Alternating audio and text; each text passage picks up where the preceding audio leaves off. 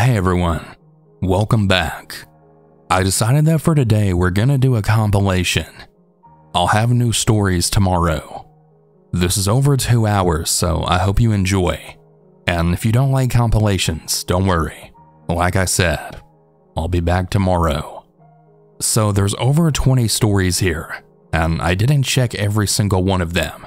So it's a big possibility that there's a story in here that might feature sexual harassment or sexual assault. So if you want to avoid stories like that, you might want to skip this one just to be safe. All that being said, I hope you all enjoyed the stories, and I'll see you all again tomorrow. And remember to always stay hungry. My name is Alexander. A few months ago, before submitting this, I had moved into a new neighborhood. Though I'm all settled in now, me and my family were close to being finished unpacking when this occurred. I go to an online school, and I'd finished decently early in the day, so I have plenty of spare time. The neighborhood I moved into has a neighborhood watch system. Basically, we all look out for each other like a big family. It's also relatively safe here. So it was a huge surprise when I woke up in the middle of the night from a loud bang coming from outside. I live on the second story of our house, a window next to my desk facing the front of the house. I sat up and I'd opened the curtains of the window and I took a peek outside. You see, there's an abandoned one-floor house to the left of ours, which was condemned due to a type of black mold living in the walls. No one's lived there for 5 years or so. I was fairly surprised then when I saw a large green van in the house's driveway, seemingly trying to hide behind my own car. I pulled out my phone and I zoomed into the window of the car for a better look to see if there was anyone inside. And I saw it was empty. I looked down below my window as I had heard a bit of rustling, and I saw a man crouching in the bushes looking into my son's room right below mine. I was spotted by the man, who then quickly ran over to his van, hopped into the driver's door, and pulled away. I decided to call the police, but they said they couldn't do anything, as they haven't actually done anything except being around my lawn. So the next night, basically the same exact thing happened, except this time, someone else was with the man. They ran over to the van like before, except this time, the second one ran over to the abandoned house, lifted up the garage door, and ran inside. And the man who ran into the van pulled out. I called the cops once more, and they went over to search the house, but found nothing. So just the other day, 4 to 5 months after this occurred, I saw the same man from before, long shabby hair and a shaved beard, and he was staring out of the window watching me while I took out the garbage can to the curb by the road. Again, I called the cops one final time and they searched the house again. This time actually finding the man, taking him out of the house, and then identifying him as the previous owner of the house. The man had actually admitted to attempting to rob us, take the things which he would have stolen, and continued living in the house next door. Yeah. Pretty damn crazy.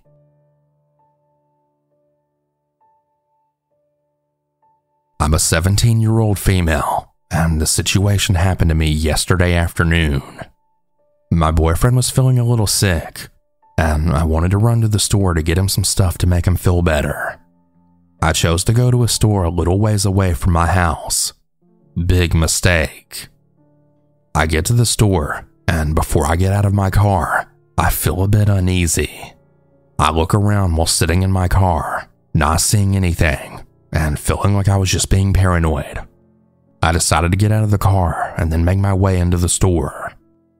As soon as I walk out of my car, I see a man maybe in his early 30s wearing yellow rain boots walking faster towards my direction. Not thinking anything of it because maybe he was in a rush to get into the store, I go along with my shopping and forget about the man. While walking through one of the aisles, I see the same man that I saw in the parking lot staring at me with his deep dark eyes. At first, I thought he saw someone he knew behind me, and I just shrugged it off. Continuing to the aisles, I continue to see the same man with nothing in his hands. He's just watching me grab everything I needed and following me to every section of the store. As soon as I decided to look his way, he would quickly shift his body to make it look like he was looking at something, but he just kept his dark, deep, scary eyes on me. I was getting nervous about how this man was acting, and I had gone up to the front and I had told an employee about this strange man. They looked at me in a strange way like they didn't believe me, and they just shrugged it off. I was starting to get more and more paranoid, so I decided to go to a checkout lane. At this time, I kept looking over my shoulder to see if the man was still following me or staring at me. He disappeared, and this was the biggest sense of relief I've ever experienced. I then felt that everything was finally back to normal. I get out into the parking lot heading to the car, and I immediately sensed that someone was looking at me. I look around, and there's the same man who was in the store with me just minutes before, but this time he was closer. I ran to my car as fast as I could and threw everything in the passenger seat. I immediately locked my door, and I just barely missed him. He started smacking his hands on my window and smiling. I started the car as fast as I could, and then I dipped the hell out of that parking lot. I began to see a truck following from behind, and I was way too nervous to go home, and my intuition told me to try and lose him. I ended up rushing back home, taking the longest way possible. I thought that I lost him because he was no longer in sight, but boy was I wrong. As soon as I got inside the house, I had then heard a rev of a truck. I looked out the peephole, and sure enough, it was the same truck that I saw earlier. This guy had actually followed me home. I told my boyfriend to go do something about it, but by the time my poor sick boyfriend got outside, the truck was gone. That was probably the most scariest day of my life. I don't know what that man's intentions were, but he never did come back after that. Thank God. Stay safe out there, and don't go straight home if you feel like you're being followed like I did.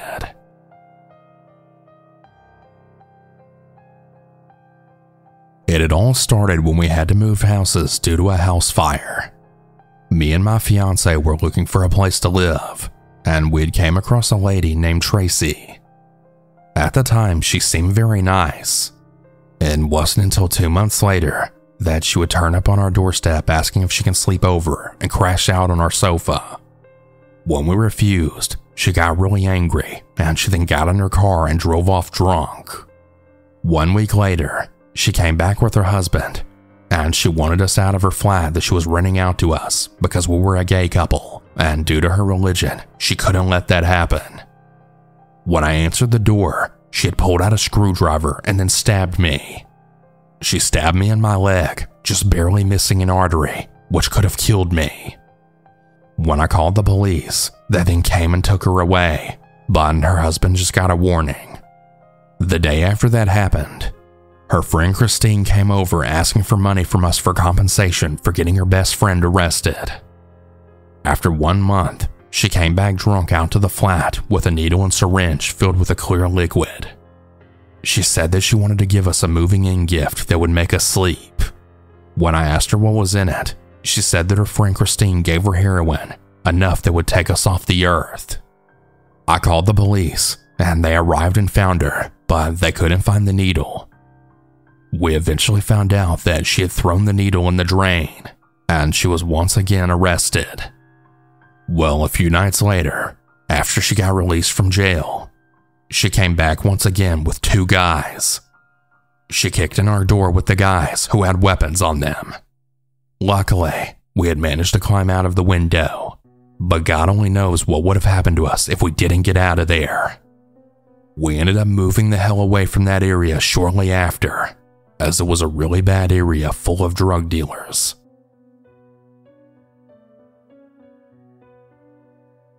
The story takes place in October of last year. I was in my room around 8:30 p.m. when everything began to occur. I had just walked back into my room after speaking with my brother, who was in the upstairs living room right next to my room. I had heard a revving noise coming from right outside. I had my blinds cracked so I could see out, but it would be hard to see in. There was a dark truck that was backing up to my brother's GMC Envoy, parked at the curb just outside of our house. It took my brain all of 3 seconds to put together what was about to happen.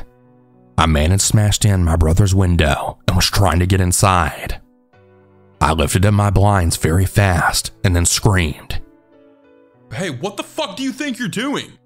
Get the fuck away from our car!" The man saw me and he panicked, but he then pointed up at me, then yelling back, "Shut the fuck up, you little bitch!" Now, I'm a stubborn and big-mouthed girl that sometimes really doesn't know when to shut up. So before I hopped in the truck, I then yelled out, "No, fuck you, asshole!" And I then yelled at my brother, "Yo, Sean, there's some assholes breaking into your car." My pit bull and I go barreling out of my room. The guy had gotten into the truck and was taking off down the street. We then ran inside and told our parents what was going on, but immediately ran back out to the front yard. I had noticed across the street that another car had been tampered with but left alone. My neighbors had come outside and I had to explain everything that happened. We all went silent when we heard the loud motor of the engine pass by down the end of our street. Now, 2 things happened at this point. My stepdad had gotten on the phone with the local police department, letting them know of the situation.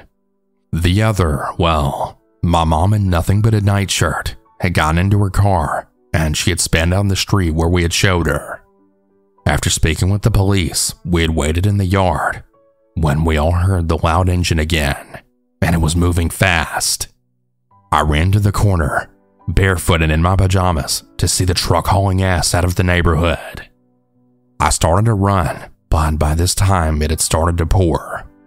Not too far behind me, my mom's car came flying down the street in pursuit of the truck. By the time I had reached the end of the neighborhood, my mom was chasing him through the red light and was then following them onto the freeway.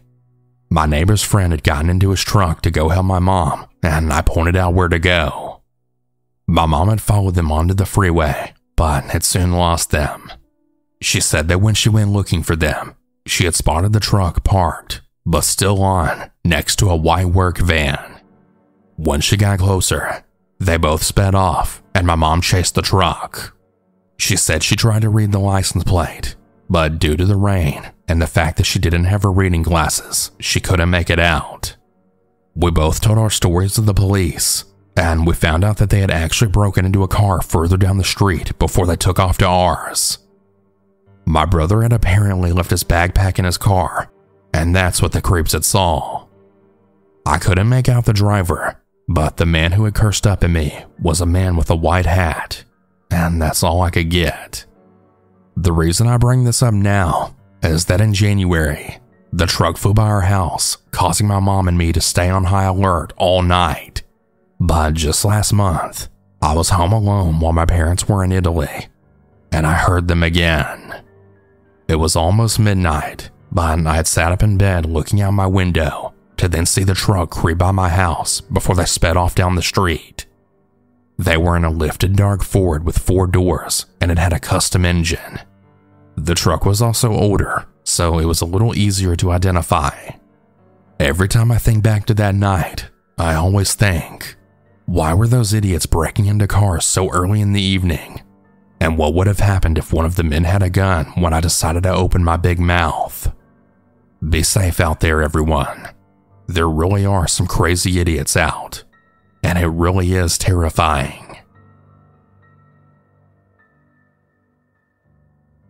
Does anyone remember that big power outage back in the summer of 2003 that affected most of the southeast Canada and the northeastern United States? Maybe not, but I'll tell you about it. I was 16 at the time, and I was about to enter my junior year of high school. I was still living in my parents' house in Michigan, and both of them were away at work. I forget what my brother was doing, but he wasn't at the house either. I was home alone during the afternoon. My parents had told me that someone was coming by to take a look at our air conditioner that afternoon and to let him in. A couple of hours before the technician was scheduled to arrive, the power went out. Now, I didn't realize that it was a nationwide outage at first, and I thought it was just a small blackout. I was in my room reading a magazine when I then heard a knock at the door. I looked out my window and I saw a red van in the driveway. I figured it was the air conditioner guy, and I walked to the front door to let him in. I opened the door and I saw two men standing at the entrance of my house. Right away, it seemed odd. I thought only one guy was coming, not two. Also, they weren't dressed in any uniforms of any kind. They were just wearing t-shirts and jeans. They also had no tools, no instruments, clipboards, or anything you would think a pair of technicians would have. They were just standing there. I greeted them with a quick hello, and one replied back. Hi, are your parents home? Nah, they're not, I replied. Oh, well, we're here from the electrical company. We're investigating the recent power outage, and our reports indicate the connection to your home may be faulty. We need to come inside and take a look at your fuse box. Wait, you're not here to look at the air conditioner? I asked them curiously. Well, we can take a look at that while we're here if you'd like. And he began to enter. Okay, but someone's coming by to look at the air conditioner today as well. He's supposed to get here soon, I tell him. Right away, they both got nervous looks on their faces. The guy walking inside stopped dead in his tracks. He turned to the guy outside, and they exchanged glances. The guy outside just shook his head, and he made the finger across his throat gesture. Then he looked at me and said hesitantly, Okay, well, we don't want to interrupt his work. We'll come back another time. We have other houses to look at. And they turned around, and they started making their way back towards their van. As they were walking away, I had noticed what looked like a flip knife clipped to one of their belts. They got back to their van, and they drove away, tires squealing down the street. They were going a lot faster than they should have been in a residential area. I just stood there completely confused. It was such a strange encounter. Still, I was really relieved that they were gone, but seeing that knife really unsettled me. About 20 minutes later, I saw another van pull up. This time, however, I could actually see the logo of the heating and cooling company on the side of the van, and a man walked out in full uniform. He knocked on the door, and I answered. He then explained that because of the huge multi-state power outage, he couldn't diagnose the air conditioner problem properly, and since he was already on his way, he figured he would just come by and let us know since he couldn't get through on the phone. Wait, this is all over the country? I thought this was just in the area. A couple of guys from the electrical company came by just before you got here, and they wanted to look at the fuse box, I told him. A surprised expression came over his face. He explained that he had worked for an electrical company for 10 years prior to his current job, and he said that he never went to individual houses to look at fuse boxes during power outages, and there would be no reason to ever do so. I told him the details of my brief encounter with them, and my heart sank in fear as he informed me in a very concerned and dead serious voice that he was absolutely certain those men were not from the electrical company. He told me I should tell my parents about it and have them tell the police. I just stood there speechless for a moment. The gravity of what had occurred and what could have happened finally hitting me like a sledgehammer. He explained that he couldn't stay and he had to get back to the office. I couldn't thank him enough for coming and explaining that to me. I then told my dad everything that happened when he got home. He stormed out of my house in a furious rage and he went to my neighbor's house, since they had a generator working and they used their phone to call the police. When he got back, he told me that while he was there, he had talked to the neighbors about it, and they had told him that the people living across the street had seen that van pull up to some other houses as well. The guys knocked on the door, and when nobody answered, they moved on to our house. It wasn't until the next day that the police had arrived to take a statement, as everything was in disarray with the power outage, and they were way too busy handling other emergencies. I told the officers what had happened, but without a license plate number, there really wasn't much for them to go on. They left, and I just spent the next few weeks in total fear, dreading that those guys would come back. Thankfully, though, they never did. As far as I know, nothing ever came of the police report, and those guys were never caught.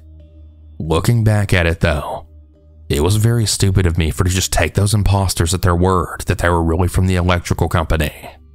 I would have been alone with two armed and dangerous criminals during a massive power outage with no way to call the police. I realize now just how naive I was and that I should have been much more vigilant and never admitted to those guys that I was home alone or let them inside. I have no idea what they were planning, and I don't think I want to know. What scares me the most is they didn't break into an unoccupied house. They wanted someone to answer the door and let them in. They weren't deterred by my presence, and they only left when they found out that the air conditioning guy was on his way. That tells me then they weren't likely there to just simply rob my house. They were probably going to do something to me as well. So here's my advice to everyone out there. Never ever allow people into your home without verifying who they really are first, even if you're expecting someone. You just never really know who you're dealing with otherwise. I hope everyone stays safe.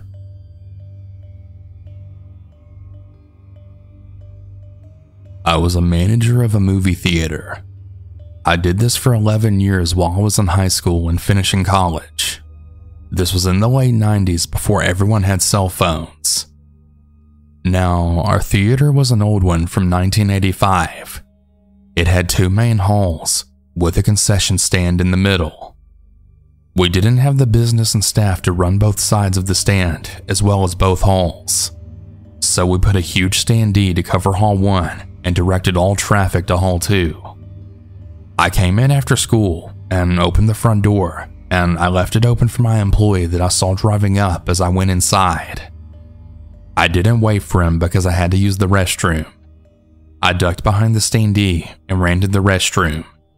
We had gone over and over that you need to pull the door behind you because people show up early before we open, and they try and come sit in the lobby while we're getting set up with loose cash all over. Well, Drew left the door open. I came out of the restroom and I went to the door to head upstairs to the office and start the day of setting up and treading all the projectors, while Drew got the stand ready. As I opened the door and looked up the stairs, there's a large dark-skinned man holding Drew by the arm, and he had a gun pointed at me. He yelled, "Get up here now! Open up the safe!" I just smiled and said, "Hi, how are you?" I came up the stairs and pulled Drew away from the man, and I then stood between him and the armed robber. Drew was 16 and just a kid. I opened the door, and I told Drew to sit on the other side of the desk in the corner. I propped open the door and put my things on the desk. We had 3 phones in this office. He then yelled at Drew to pull the one behind him off the wall. The robber grabbed the office drop slips from the tray on the wall and ripped the phone from the desk out, as well as the one behind him from the computers. I got down on the ground and started to open the safe. Now, this was a Monday, so we hadn't had the time to send back our extra petty cash for the weekend that the armored driver took Mondays. We had thousands in cash, more than normal business days. He throws a small bag at me, and he tells me to put the cash in. I took my time and emptied every bag. I really did my best to unnerve him as I was cool and calm, and my heart wasn't even racing. We have 2 boxes with 500 in quarters each.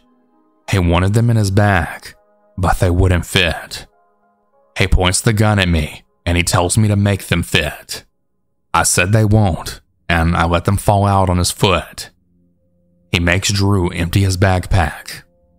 Drew put all of his things under the desk out of sight because he didn't want him to take his electronics and whatnot. I put all the money in the backpack, and I step up in his space to hand him the bag. I'm 5'8", and I had on high heels, making me about 6 foot. I'm tall, slim, and blonde, but I can also lift with the guys. I was now eye to eye with this fat ass man. I was showing no fear. He just kept telling me, Back up! Back up! Stand over there! Stop looking at me! And I would just smile at him. When you're young, you think you will live forever. I just wanted him to run away from us and to be intimidated by me, so that he knew I would do something if he tried to touch us. He just kept telling me to back up and turn around, and also telling Drew to come around the desk. I gave the guy an evil look, and he then said back, I just need him to open the doors for me. As they turned to leave, I ditched my shoes and I ran across the hall to the projection booth as soon as his back was turned. I called the police and I then told them we've been robbed, that he took my employee and that they're still in the building. Drew came up the stairs looking for me, and I then told him that I was on the phone with 911. He told me that the getaway car was a red Honda with a female driver. The cops made it within 5 minutes. The weirdest thing was before the police showed up, an employee who worked down the street at an iMaster showed up banging on the door, yelling, asking if we're okay and to open the doors. And at the same time, the other manager that I worked with was calling while I was on the phone with 911. When I answered his call, he just kept yelling, asking what's happening, saying how he had this bad feeling that we were in trouble and that he needed to be here with us. I'm in the car now on the freeway headed to you. I'm 5 minutes away, he said. The employee then said how he was standing at the counter at work and suddenly he knew that he needed to get to the theater right away. He told his other coworker to watch the place and then ran to get us. I guess that I broadcasted a mental alarm or something. My mother called me on her lunch break asking what's happening as well.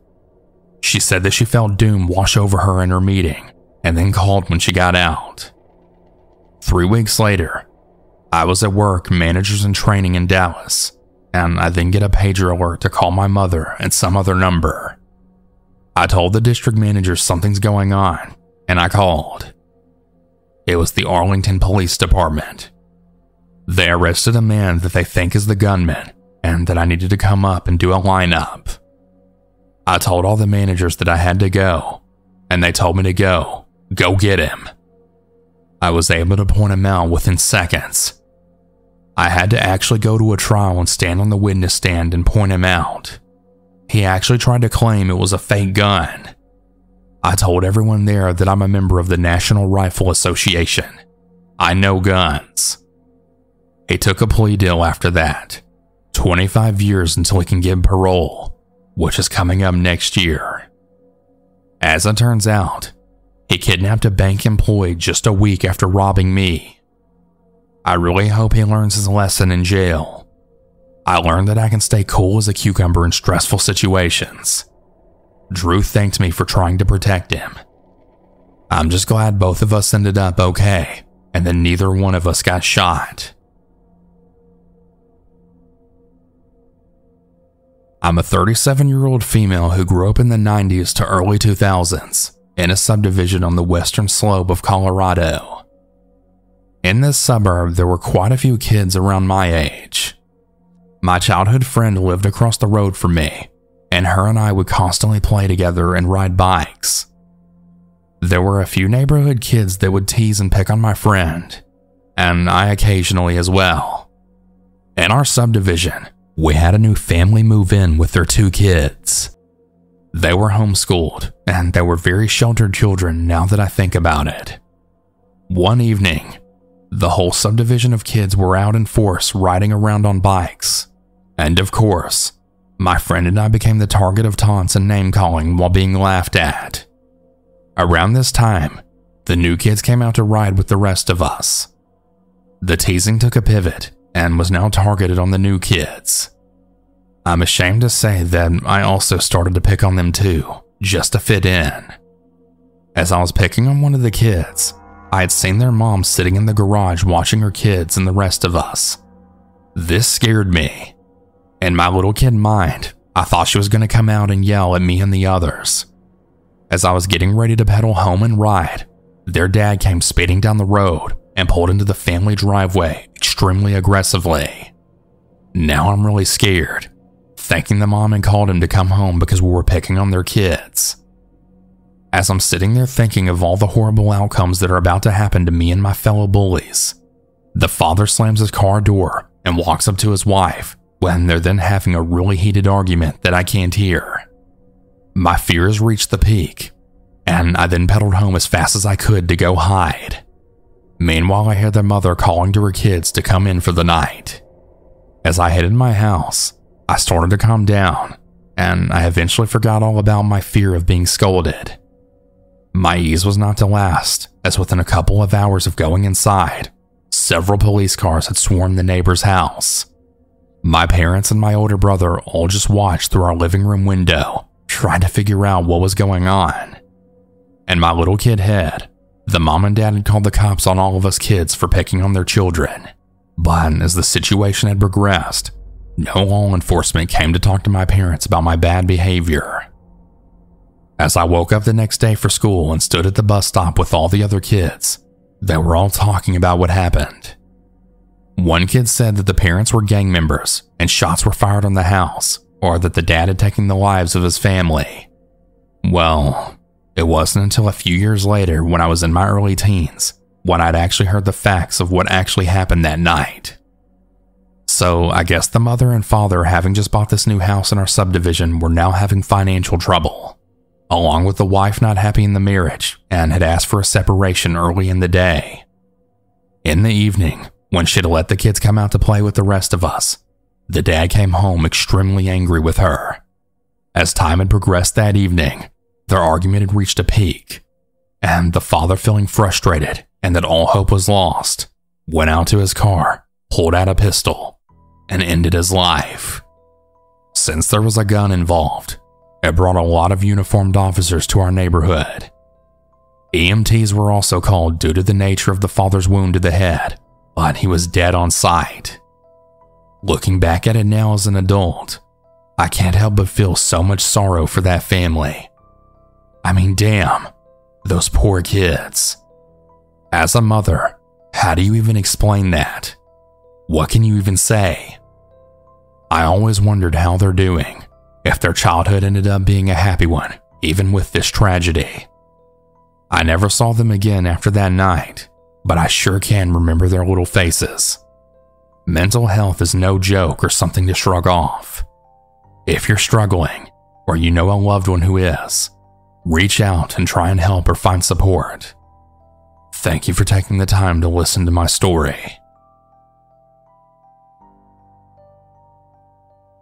For reference, I'm a 26-year-old female living near the Memphis, Tennessee area. I travel to East Tennessee a good bit, either to visit my boyfriend when he's out of town or to go visit my Tennessee Hummer family. We always plan meetups and drive our Hummers through the mountains. This time, however, I was traveling to do both. My boyfriend was staying in a hotel in Nashville, Tennessee. I drove the 3 to 4 hour drive to go spend the weekend with him, and I would visit my Hummer family while I was gone to work during the day. I had a pretty decent drive, nothing too crazy.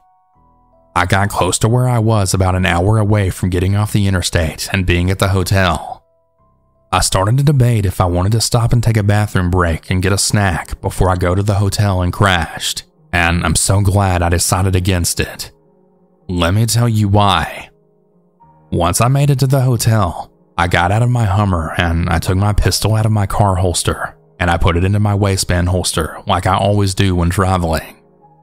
I unloaded my luggage and headed inside. It was about 12 to 1 a.m. I believe at that time.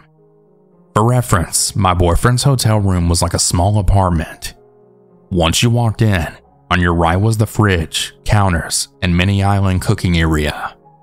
To your left was a closet, then the bathroom right behind it. Behind the wall of the bathroom was the first bed.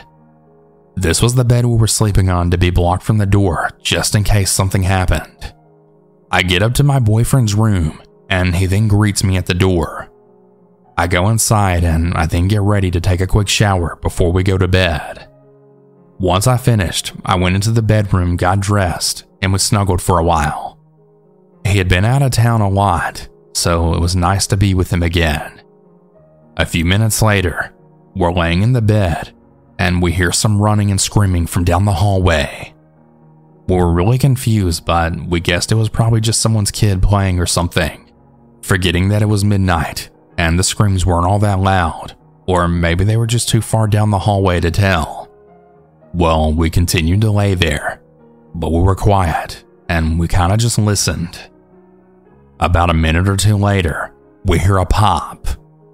It didn't really click on our minds what it was, that is, until the second pop came, and my boyfriend threw me over the bed and then threw me on the floor behind our bed. Someone was outside our room shooting. We lay there on the floor with our guns drawn just in case we needed to protect ourselves, as we didn't know what was going on in that moment. So we waited. Once it was quiet for a while, my boyfriend phoned the front desk and they said that the police would be here soon. We both just waited and watched out the window. Now, I won't be mentioning the hotel's name. I couldn't even remember it if I tried, to be honest, because I don't want to get any legal issues after me. I didn't want to share this story with someone though, just in the hopes that I get across to some ladies the very importance of having something to protect yourself with. If I didn't have my pistol and I turned that corner off the hallway to the elevators on the main hallway, I have no idea what I would have done. If you do have a pistol, please take it with you everywhere. Have it loaded at all times on your person. You never know when you may need it. The cops eventually had the road to the hotel blocked off, and across from the hotel was a big field. They searched the field while a unit searched the hotel. We waited, watching the whole scene unfold. We saw a stretcher come out of the lobby with a black bag. We all knew what that meant. After we heard a commotion outside in our hallway, we got a bit worried, until we then heard, "Lebanon police. Is anyone hurt?" We went to the door and we looked out the peephole, and we told them no, we're fine. They continued down the hallway knocking on everyone's doors. We sat there for hours, just waiting for them to finish up. When they finally left, it was about 6 a.m. and my boyfriend went to go to work. I kinda just sat there in the room until my sister-in-law came up to the room to sit with me until my boyfriend and his brother got back from work. We sat there watching movies until about an hour later and they got back to the room. They couldn't even think about work at the time. We all just hung out in the room together for a bit, talking about what happened and all the blood and bullet holes that were in the walls. There was a bullet hole in the wall right outside of our room, and there was blood all over the door of the stairwell, as well as all the walls that passed our room.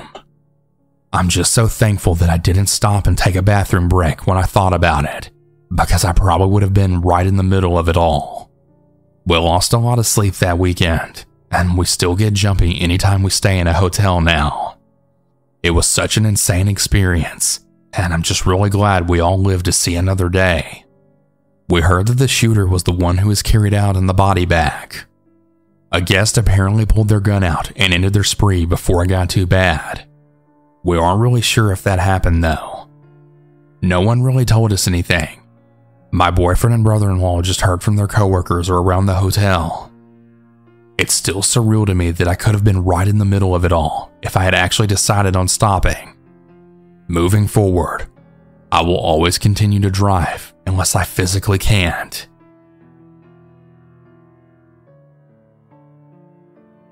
I will keep my full name and the place of the event anonymous due to personal reasons, but I felt like sharing it might help in the long run with the PTSD coping process. So here's my story. It was November 27th, 2018. I was working as an assembly worker in a window manufacturing plant, inserting glass into frames and then securing them before they were loaded into the delivery trucks to be shipped out to customers. A coworker and I were talking about the holiday season and what we had planned to do with our families.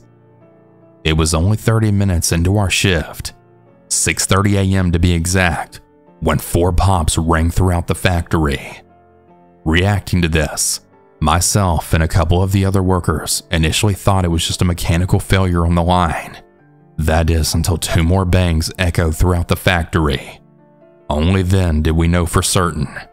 They were gunshots. It sounded as if they were coming from the shipping area, no more than 100 feet away from my section of the assembly line.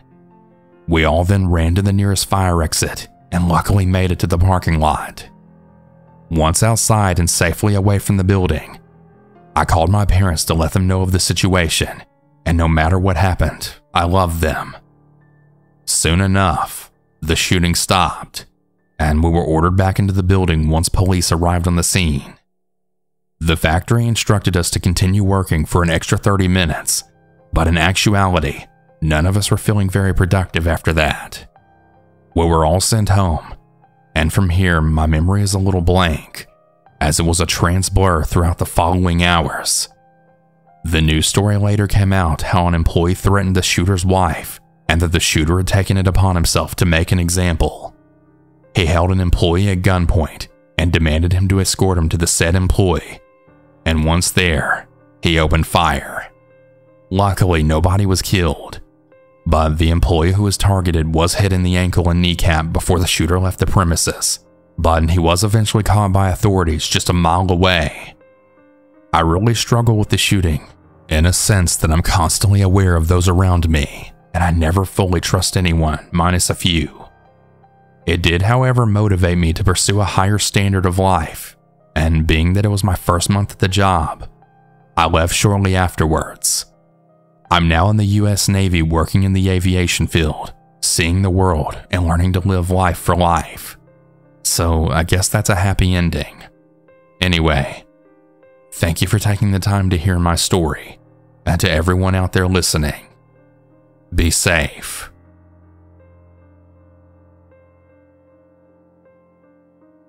I'm a vendor at Walmart, and I've been doing my job for over 3 years now. I do various tasks like stocking the shelves, taking inventory, and also installing displays. This particular day was like any other. I always work alone, and I'm not required to do any form of customer service. I was on my way down to the grocery aisle, and before I could exit the aisle, I had to allow customers to proceed while pushing their carts. As I backed up slightly, I felt something behind me. I turned my head and I saw a man behind me, and I then caught myself before I said excuse me. Once I realized he had no cart or merchandise and was literally pressed up behind me. He looked up at me and he then said, "It looks like you bumped me with your ass," with his male parts on my butt. I gave him a glare, and I then immediately walked away to the other side of the store.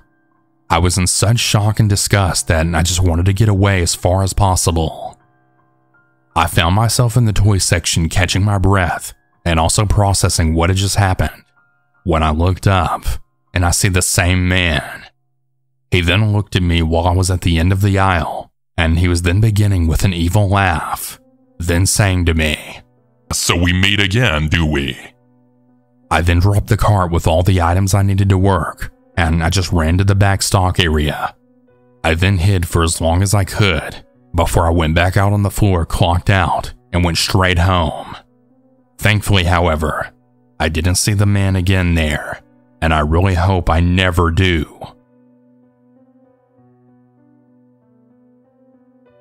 This may not be that scary to many others out there, but it was definitely a scary moment for me. This happened to me when I went to Walmart. I usually come with my cousin or niece, but on this particular day, I went by myself. While grabbing a shopping cart, I saw a couple of guys by the flower area. I didn't really think anything of it. As I was checking my list on my phone, I felt that I was being watched by one of them. As I turned, I saw one of the guys staring at me with the creepiest smile, so I just turned and walked away to the stationery section. As I was looking for the things that I was looking for, I saw one of them standing like maybe a couple of feet away from me, still just staring. I started to get creeped out, and I walked away. As I walked away though, I saw the second guy standing on the other side where I was at. I saw them exchanging looks and then signaling to each other something that I couldn't really understand, but I just knew that it was bad. As I was turning my head, I saw the guy following me, and he looked like he was on the phone, but I couldn't make out what he was saying because he was talking low. So I quickly grabbed the rest of my things and started to go to the self-checkout. As I was scanning my items, I saw the first guy purchasing some things, but I had also seen what he was getting. There was duct tape, rope, pills, and gloves. And from that, I just knew something was up. I tried to tell one of the workers, but I was afraid the guys would hear me. So I acted like I wanted to return something back to them. That's when I then told the worker the whole situation. The worker then paid security while the two men were by the exit. It looked like they were waiting for someone. Just then, the security came out to the front of the store and he was talking to the two men before escorting them out. I didn't really know what else had happened once they went outside. Once I was given the clear to go outside, I then saw a police car and the two men were inside the car. So what I was later told by the security guard was that these two men were apparently charged with attempted potential kidnapping. When the second police officer was checking the men's car, they found a whole list of a lot of things they had planned to do with whomever they were going to kidnap, as well as a shovel and a layout of a certain area of the woods with a red X on it. If I hadn't turned around at that very moment, things would have turned a lot worse, or deadly even.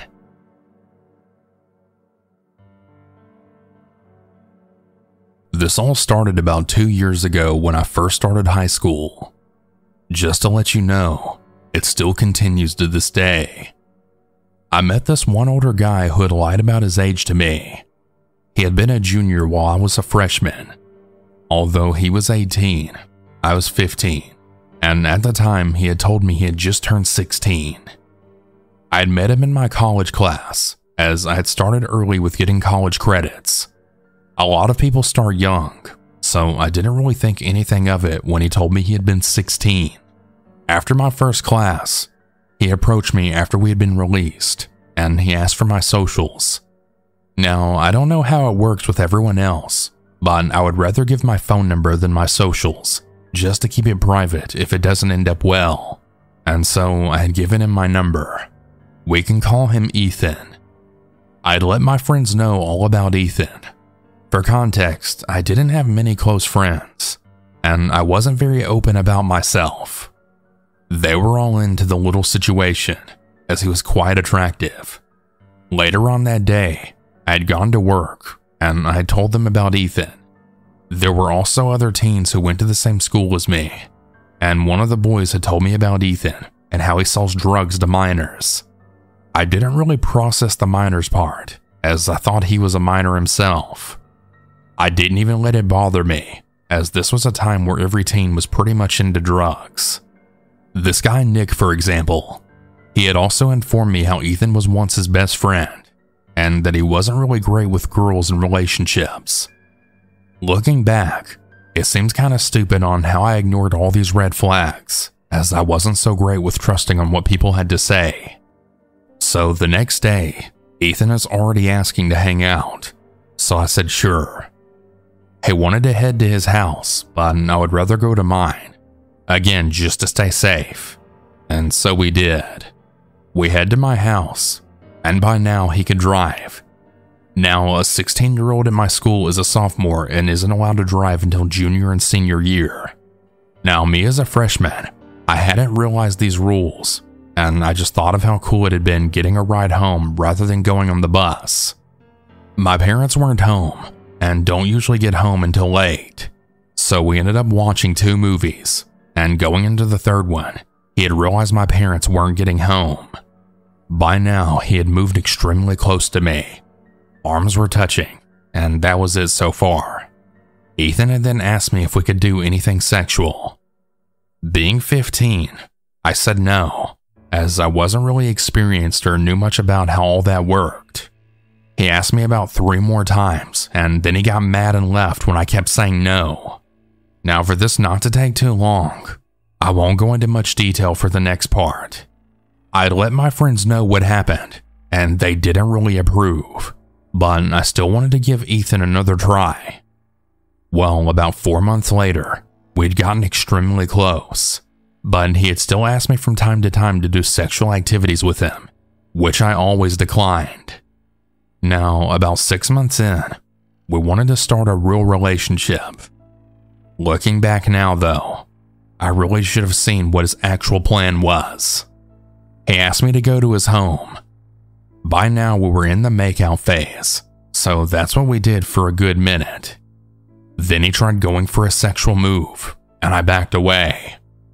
He had gotten pretty angry, and he had even started yelling at me about how girlfriends let their boyfriends have sex and they never say no. He kept on yelling about how stubborn I am, and I need to become submissive to him.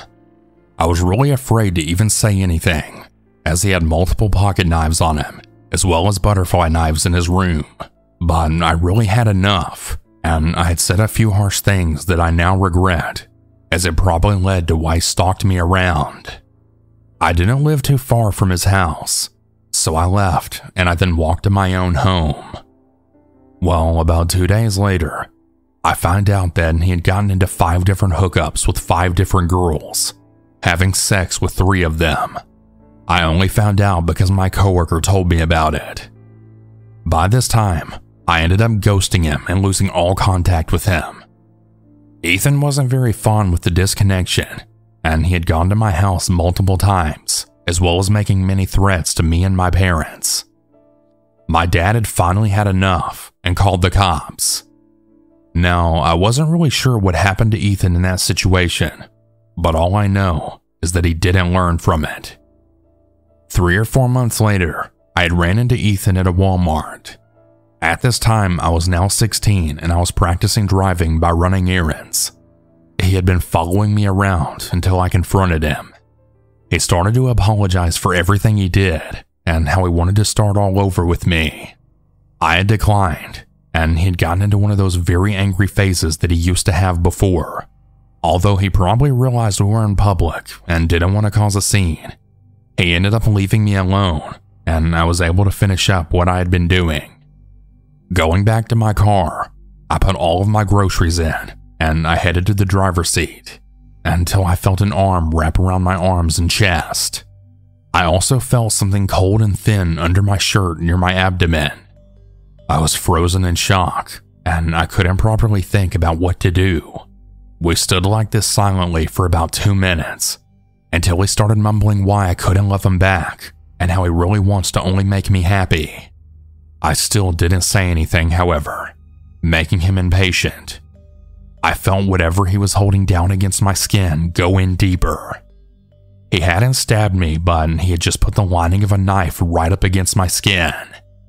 No blood was drawn, but there was an older man who looked to be about in his mid-20s who noticed the position I was in, and then started threatening to call the cops.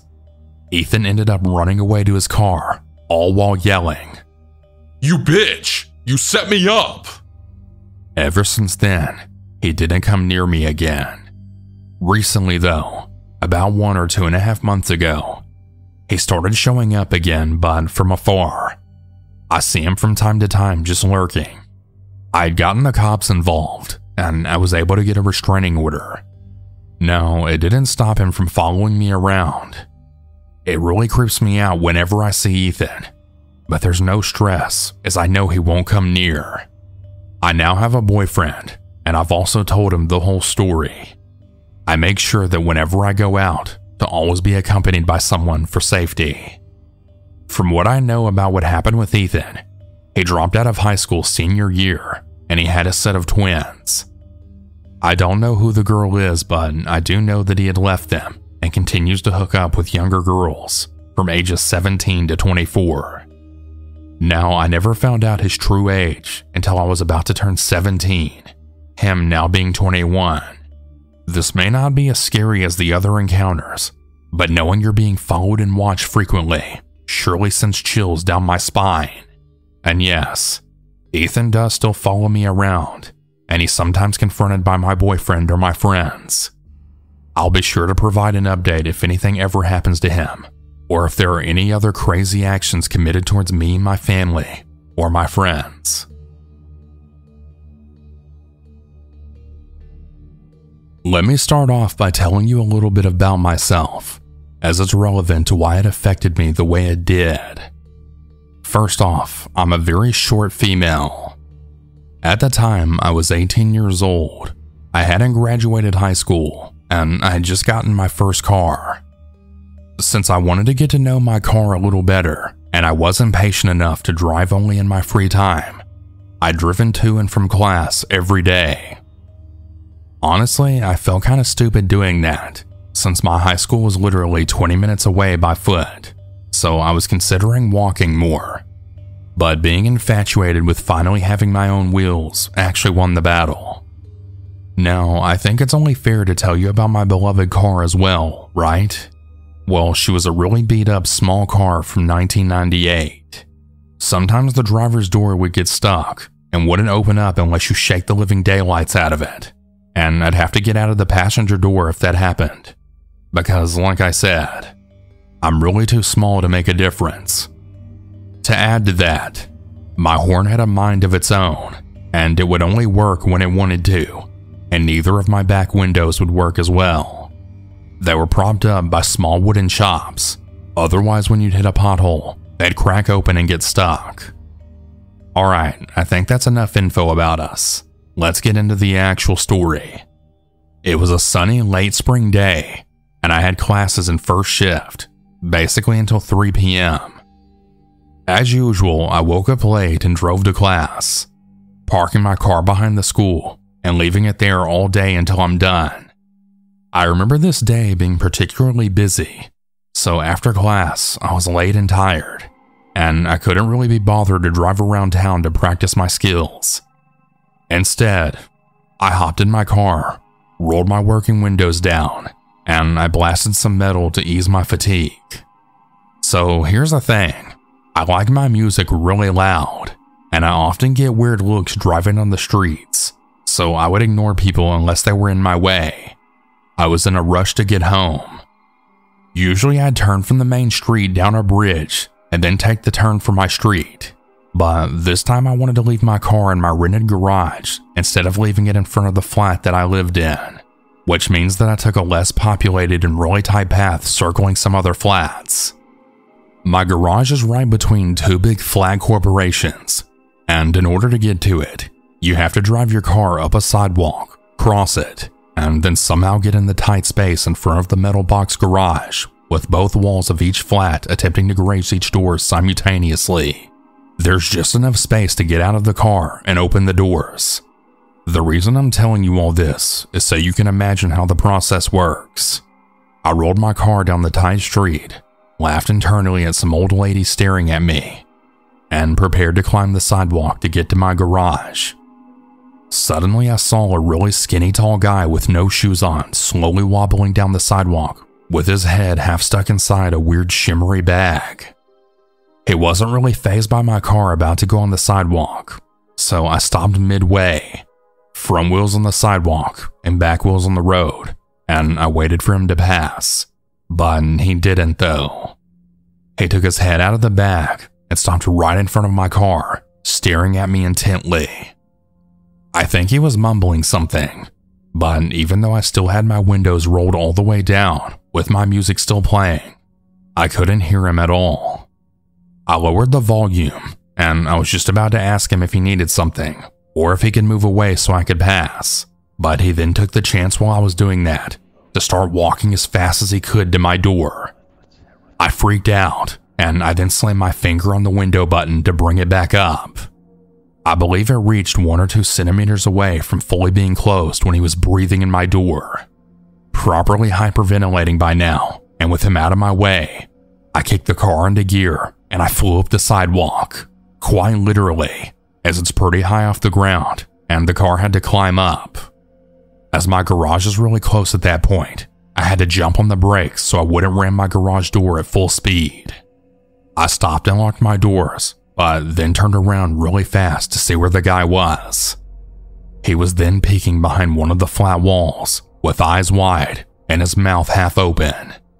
I looked forward again, trying to get my phone out to call either of my parents to check if anyone was home, and neither one of them picked up because they were at work.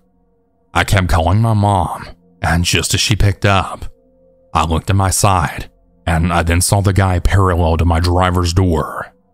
He saw me look, and he then slammed his palms right on my window. Then with his mouth wide open, he stuck his face on my window too. I screeched in my phone, and I had totally freaked out to my mom, who by that point was just screaming on the phone. "What's going on? Where are you?" I began just screeching at her that a guy was stuck on my window and he was staring at me. She freaked out even more, then saying, "What? Can't you get out of there? Just drive somewhere else." But I couldn't. It was way too tight to make a turn to leave, and if I forced my way in reverse, I'd run through his feet. Also, to get out of the passenger door, I'd have to hit a tree or hit the other flat's wall. So I just pushed my back into my seat, and I had tried to pretend that I didn't see him. He was literally slapping his palms on my window and moaning. I saw that his fly was open too. I don't know how to explain it, but then I guess some adrenaline kicked in as I started my car haphazardly and threw it in reverse. The guy jumped back and then slowly walked behind my car, basically cutting me off again. I then saw a car drive off the main road behind me, and I tried to honk at it, but my horn didn't make a sound. I honestly don't know if I was more scared or angry at this point, considering to just let the car rip in reverse and hope he jumps away in the last second. As I switched in reverse and the car slowly started rolling, he just crooked his head to the side, and when I was about 15 centimeters away from him, he just started walking away. I stopped on the sidewalk, trying to see where he'd go, and if I'd really have to take my car out on the main road and hide. But he just kept walking down the road with his back turned to me like nothing even happened. Then when he was almost out of sight, he stuck his face back into the shimmery bag, and then he turned into the neighboring street. I think I stayed there for 10 minutes locked in my car, half expecting him to show up again with newfound energy. But no, he didn't show up again. I reluctantly went out to my car, opened the garage, and drove the car in. I locked it all up, and then ran home like there's no tomorrow. Hopefully my story serves as a piece of advice for someone else out there. Please be careful with people, and always be prepared with a way out. Nothing bad happened to me, thankfully, but it's always better to be safe with a plan, just in case.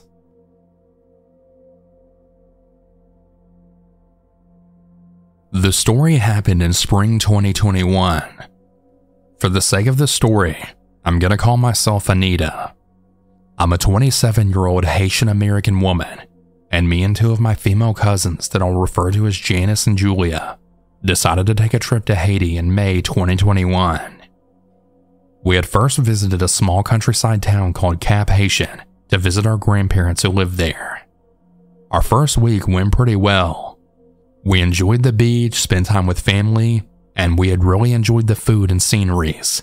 But the horror all happened when we visited the Port-au-Prince to see more of our family and friends. Me and my cousins rented out a car for our time in the capital.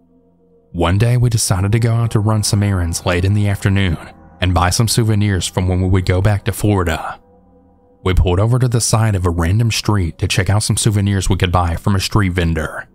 And all of a sudden, an old diesel Toyota Land Cruiser with blacked out windows came into the street at full speed, and instantly we went into panic mode. One man in the Land Cruiser started to open the door, and I could already see big military weapons, so we started running, and as we were running, we heard gunshots. We then quickly ran into the small alleyway. An inhabitant spotted us and understood what was going on, and he made us hide in his hut. We hid there for what felt like 40 minutes to an hour. Afterwards, we profusely thanked the inhabitant, and he kindly but firmly told us to get back home as soon as possible. When we went back out onto the main road, our car was still there, so we got inside and locked the door, and then drove back to our family's house. For the rest of our time in Haiti, we mostly just remained inside, and only went out when it was only necessary. Fast forward to now, there's been a lot of cases of kidnappings, and sadly, not many people have survived going there. We will not be going back to Haiti for a while.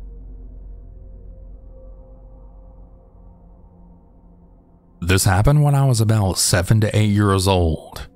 I don't remember all of the details, and it's since become a blur to me after a few years. The story happened on my first day back to school, one day before my birthday.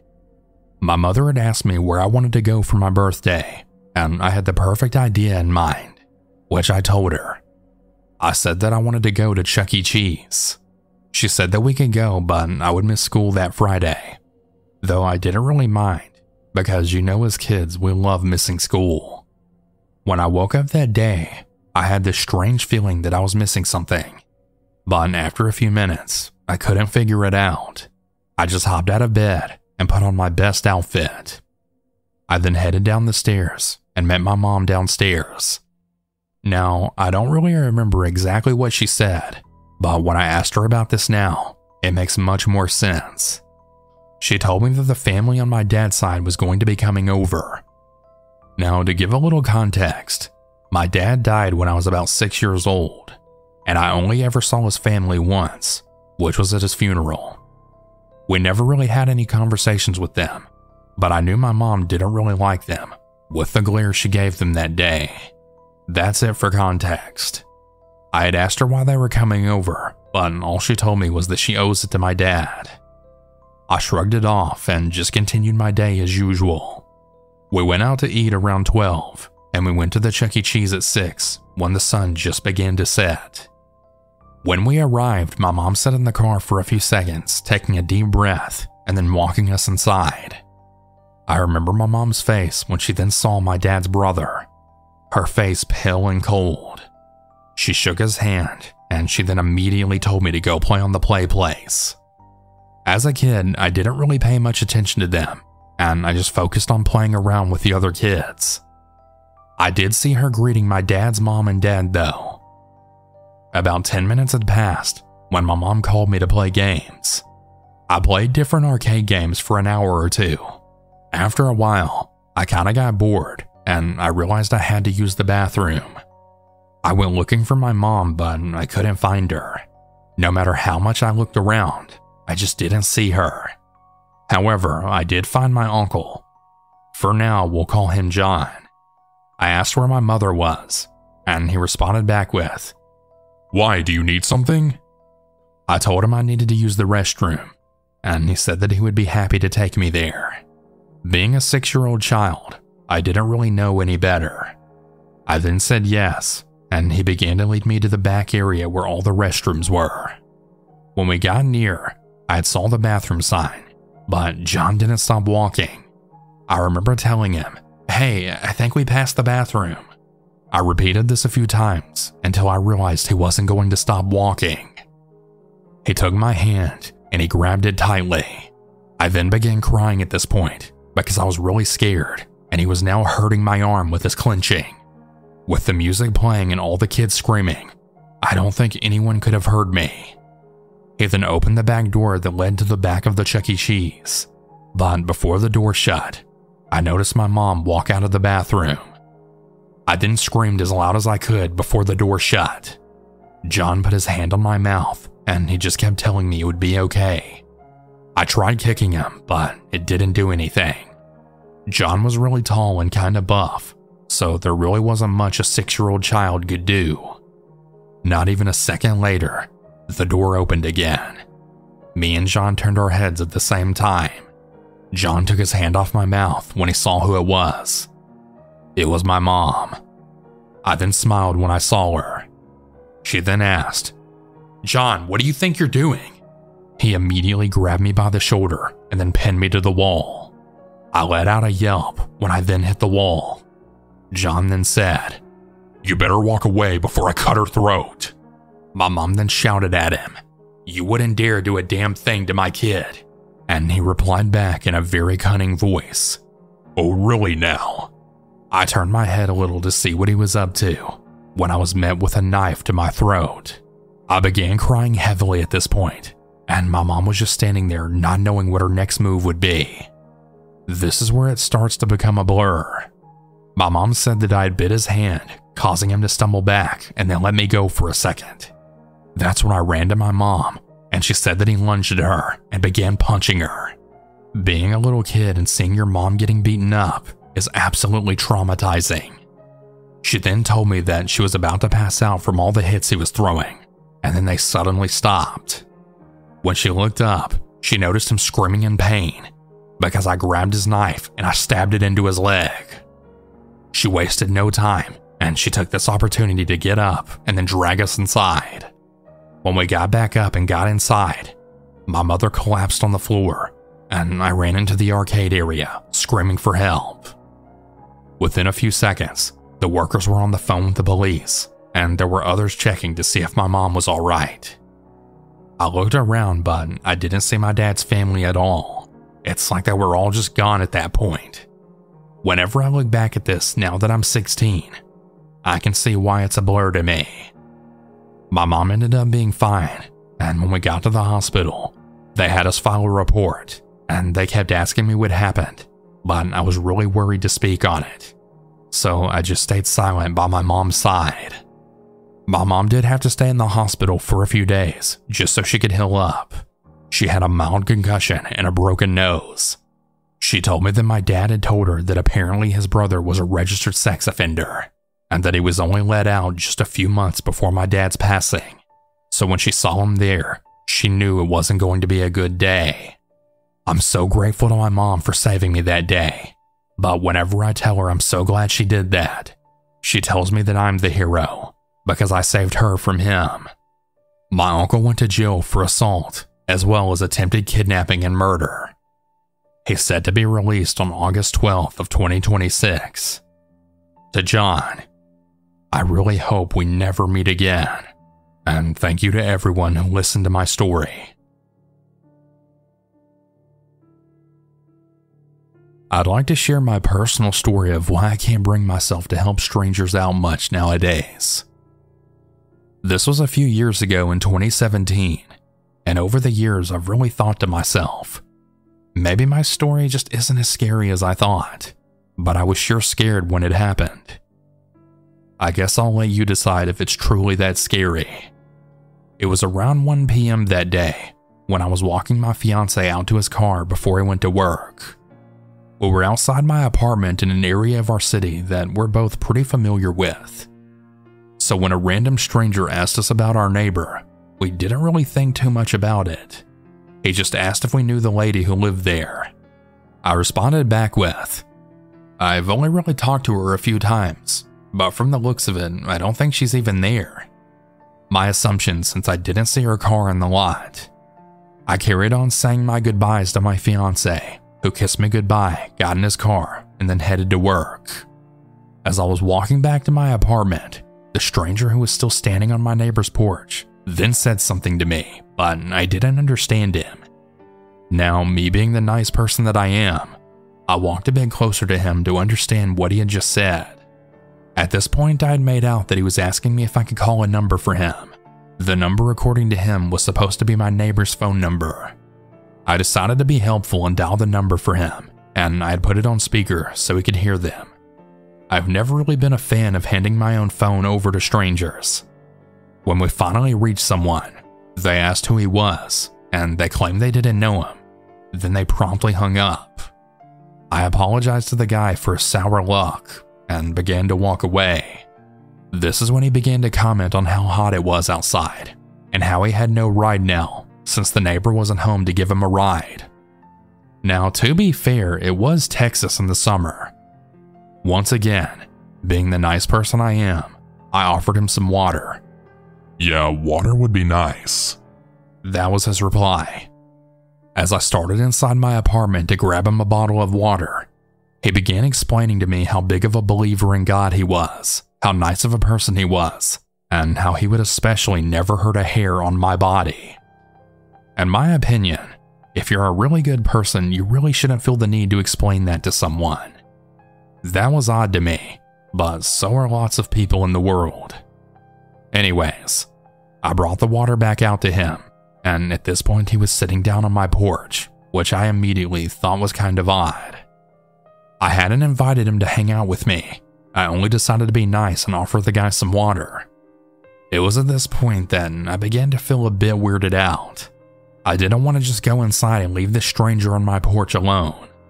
After all, I'm a 5'2", 125-pound female, and some strange guy sitting on my porch is a little odd. Thankfully, in the back of my mind, I knew that my friend was coming over on his lunch break, and he's a pretty big guy, 6'2", 250 pounds. We'll call him Brandon to avoid using his real name. So with him showing up within 5 minutes of this guy inviting himself over to my porch, you could say I was pretty relieved to see him pull up. Let me stop right there real quick, and also add that in about 2 minutes before Brandon pulled into my lot, this guy starts asking all about my fiance and if he would be gone from work for a while. He then proceeds to tell me that my fiance is a very lucky man. I have no idea why I felt inclined, but nervously, I then asked him, "And what makes you say that?" That's when he then began to comment on my body, telling me that I had a beautiful body and that he could definitely tell I worked out a lot. I watched as his eyes wandered up and down my body and then onto my butt, which made me even more uncomfortable, as you can imagine. About this time, I see Brandon's car pull into the parking lot. Brandon got out of his car, and I could already very see the clear concern on his face as to why this random guy was sitting on my porch with me. With Brandon being on his lunch break, I knew that he couldn't stay for long. So we proceed to sit there and make small talk with the guy for about 5 minutes, until Brandon then asked me if I have my phone on me, and that he also knew my fiance had been trying to get a hold of me.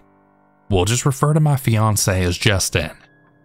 I went to grab my phone, and I realized that Brandon had just texted me, and that he had actually made that up about Justin just to get me to look at my phone.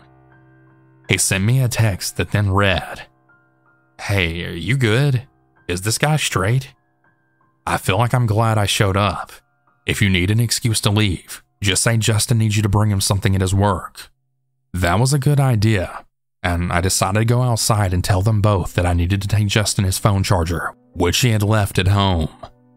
After going out and announcing that I was going to leave, Brandon had made some food in my place while on his lunch break, and he went inside to grab his food. That's when this stranger began asking me if I was leaving, and if I could give him a ride somewhere deeper into the city.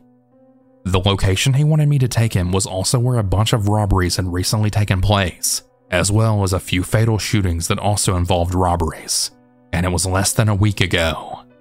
Again, being the nice person I was, even though I really wanted to say no and shut the fucking door in his face, I tried to make an excuse for why I couldn't, while also being nice about it. That's when Brandon came back out and then caught wind of the conversation we were having. At that point, I went inside to grab my keys so that I could try and leave quickly without this guy taking notice of me. As I went back outside, I noticed the stranger was walking away, and he had disappointment in his walk. Brandon took me inside, and he told me that while I'd been inside, he had told the man that I wasn't going to take him anywhere, and that he needed to leave right away. The man then insisted that this wasn't up to Brandon, and that he was still going to ask me. Once again, with more force, Brandon told the man that I wasn't going to take him anywhere, and he wouldn't be allowed in my car alone with me. The man still insisted on asking me, when Brandon decided it was time to get stern, and then told him, "Look dude, I'm speaking for her right now, and she's not going to take you anywhere. You need to leave before I kick your ass." And with that, the guy left, and with the fact that I had said that I was leaving, and knowing that creep was still walking around the lot outside, I knew I should leave and drive around a bit just to make it more believable. Brandon walked me out to my car, and he told me to be safe and to also keep an eye out since he was going back to work now. I drove around for about 20 minutes before returning home. Before I went home though, I made sure to reach out to my brother to meet me at my place just to keep me company for a while. I actually beat my brother to my apartment, and as I was driving down the road leading to my complex, I made eye contact with the same creepy guy. He saw me drive by him as he was walking down the road away from my complex. But at that point I assumed that he was finally actually leaving and that I would be safe. I get to my apartment and I go inside and lock the door to await my brother. We'll call him Calvin. I kid you not even 1 minute after I went inside and locked my door, I heard a knock at the door. My stomach dropped, as I knew there was no way in hell that Calvin had made it here yet. I looked out the peephole, and sure enough, it was the creeper. Standing on my porch again, only this time he knew for sure I was home alone. I ignored his knocks, and I took my shoes off so I could walk more quietly to avoid being heard by him. I heard him knock again, and then he began saying random slurs at me, usually used towards women that start with a C and B. I'm sure you can use your imagination. He was doing this through the door and demanding I open up. I then ran up the stairs to hide in my room. For some reason, that just felt safer. I knew I'd have the bollocks to jump out of the second-story window if I needed to. It felt like hours had passed since I had talked to my brother, so I gave him a ring, and when he answered the phone, I asked him, "Dude, where are you? He's on my fucking porch right now banging on my door." That's when I was able to look out my bedroom window and then see Calvin getting out of his car across the lot. I asked him if he could see the guy on my porch, and he replied back with, "Yep, I definitely see him. He took off pretty quickly when I started walking to your door." It was finally at that point that I thought it would be smart to call the police. They took my description of the guy, and they said they would send an officer to patrol the area, and also have an officer call me shortly to check up on me. Fast forward about an hour later, I finally get a call from a police officer. The conversation goes like this. "Well, we found the guy you called about, and he's been arrested." And my head knocking on my door and creeping me out wasn't really enough to be arrested, so surely something else happened. Oh wow, that's great to hear. What ended up happening with that? Well, he ended up stripping off all of his clothes, running and dancing, and doing push-ups in the middle of the street. At this time, we believe he was extremely high on PCP and hitting a peak. At this point, my mind is racing, and I'm freaking the hell out. What if Brandon hadn't been there to make this creep go away? What if Calvin hadn't been available to show up? This guy obviously had pure intentions, given the high amount of PCP in his system. And you know, the berating and creeping on me. I'm really glad I trusted my instincts on this one. Who knows what could have happened to me if I'd given him a ride, or if I'd opened the door when I was there alone. I'm glad that I never have to find out. I really hope people learn from this and start taking the saying stranger danger way more seriously.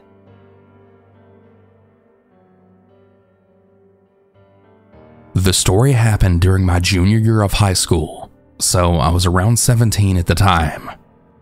I live in a beach town in North Carolina, and I was in my first class of the day, physical science. We were working on our assignments, and the fire alarm started going off. Everyone thought it was a typical fire drill, so we evacuated the building as usual. After getting outside, staff started instructing us to get further away from the building, and we learned that there had been a bomb threat called into the school. We ended up staying outside on the football field for 6 hours while law enforcement brought in the dogs and searched every single book bag in the building. Everyone got severely sunburned because it was around springtime when this happened, so it was really hot here in North Carolina. When they brought us lunch, it was frozen ham and cheese sandwiches, and they were frozen solid. Eventually, we were all given the clear to re-enter the building shortly before dismissal that day. I know this story isn't all that scary, but it really is when you think there's a bomb inside of your school and that everyone's safety is at risk. I really hope that none of you or your future children ever have to go through that same level of stress. Be safe out there.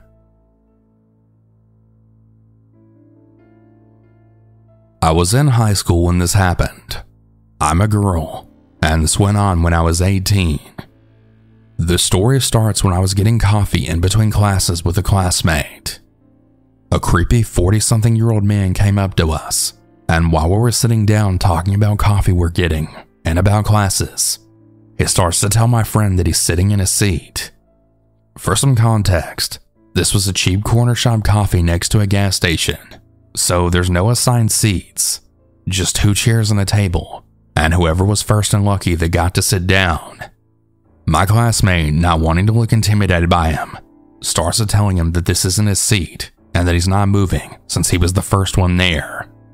There was something really scary about this man, and I was already shaking.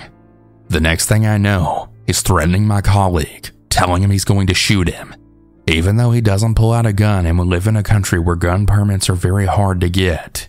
But I get extremely scared, and I go inside the coffee shop to order my coffee, because I couldn't stand sitting next to that man one more second. The worker at the store tells me that the man is crazy and that we shouldn't take him seriously. People in my country, me included, are kind of used to crazy homeless people, and we encounter them pretty much on a daily basis, so it's not really seen as such a creepy thing. But I have a lot of anxiety anyways, and the thought of being killed by this random crazy man just made me freeze and made my heart drop. Anyways, as this man and my friend are having a staring contest outside, the creepy man backs away and leaves, congratulating my friend for being brave and not being intimidated, and then leaves. As he's leaving, I'm thinking that's it, and it was just another creepy homeless dude. As a disclaimer, I'm not using homeless as an insult. I'm simply stating the obvious since he was carrying big bags with a lot of clothes on his bike. Well, fast forward to summer vacation. I'm in the inner city meeting up with some friends at another coffee place than the one in the first encounter, and I see the same man. He seems to recognize me, and he starts walking towards the coffee place. He just stays some meters away from me, and then stares at me and my friends. I begin to tell my friends about this man, how scared I am of him, and they all start swearing at him and showing him the finger, but he just stays staring at me like a crazy person, as well as smiling with the most unnerving smile that I've ever seen. I don't know how to explain it, but I've just never been so scared of a human being in my life. He had a malicious smile that really made me freeze with anxiety. After a while, we all started ignoring him, as he wasn't leaving, and when it was time to go and separate from my friends, I just couldn't think properly.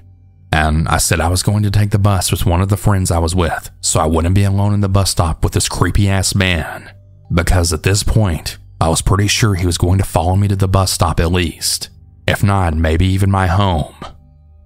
We start walking to the bus stop, and of course he's following us. I began feeling 100 times more scared than before. For some context, he's with his bike at the same time he was when I first saw him. He's a bit ahead of us on his bike, stopping from minute to minute just to check if we're still going in that direction. My friend had also asked some of the boyfriends of hers which were at the coffee place to walk with us, and to walk with us to the bus stop to feel a little safer. In order to get to the bus stop and the bus, we had to get across this road. He remains on the other side of the road, and we then exhale, as we then realize he didn't take the bus with us. The man just starts waving, smiling with that same malicious smile while the bus is leaving. At this point, I then get off after a few stops, since the bus my friend was taking wasn't going in the direction of my house, and I just call my mom and dad to pick me up. My dad picks me up, and I tell him what happened, and he's livid. He tells me the next time I go out he's going to come with me and sit far away, and then just observe to see if the man shows his face again. Anyway, I don't go out for a while, being scared and all, and a few months pass, and I don't see him again. I had really started to forget all about him, until one late summer night. I was out with my ex and my cousin, and we wanted to go to a club. Since this was right after the pandemic, the clubs only held parties outside, and the party was on the street, and the DJ booth was placed basically on the windowsill of the street facade. We get some drinks from inside the club, and we go outside to dance, when I then see a bike and a man on it. I wasn't really sure if it was the same man or not, since it was dark outside, but I tell my ex and cousin, who were up to date with what was going on with this man. Thankfully for me, and really unluckily for the other people at the party, the police were called for public disturbance by the neighbors on that street, so they were there to shut down the party. As the man is circling around us on his bike and smiling, I then realize it's definitely him. I go straight to the police officer that was at the end of the street, and I tell him what's going on. When the man sees this, he instantly starts pedaling much faster, and I then lose sight of him while trying to pinpoint him to the police officer. The policeman just tells me that there's really not much that can be done since the legal system is shit in our country, and that if I make a complaint about this guy, he'll most likely be let out with a warning, and that he'll only be in jail for one night and then let free. He proceeds to explain how the only way to put him away for good is if he actually offends, which makes me angry as hell on the inside. And I also feel really disappointed again in the legal system of our country, but at least I got him off my back for that night. The last thing the officer tells me is to always be aware and be safe, and to never walk alone at night, since there had been a lot of reports of attacks in a park which was really close to the club we were at, as well as the center part of the city in general. That was the last time I saw him, but I still really remember it to this day, and I probably will never forget this man's face for as long as I live. I really feel rage towards him to this day, because he managed to make me feel so vulnerable and disarmed. I couldn't and will never understand why someone would want to cause so much psychological pressure to another person. It really is messed up.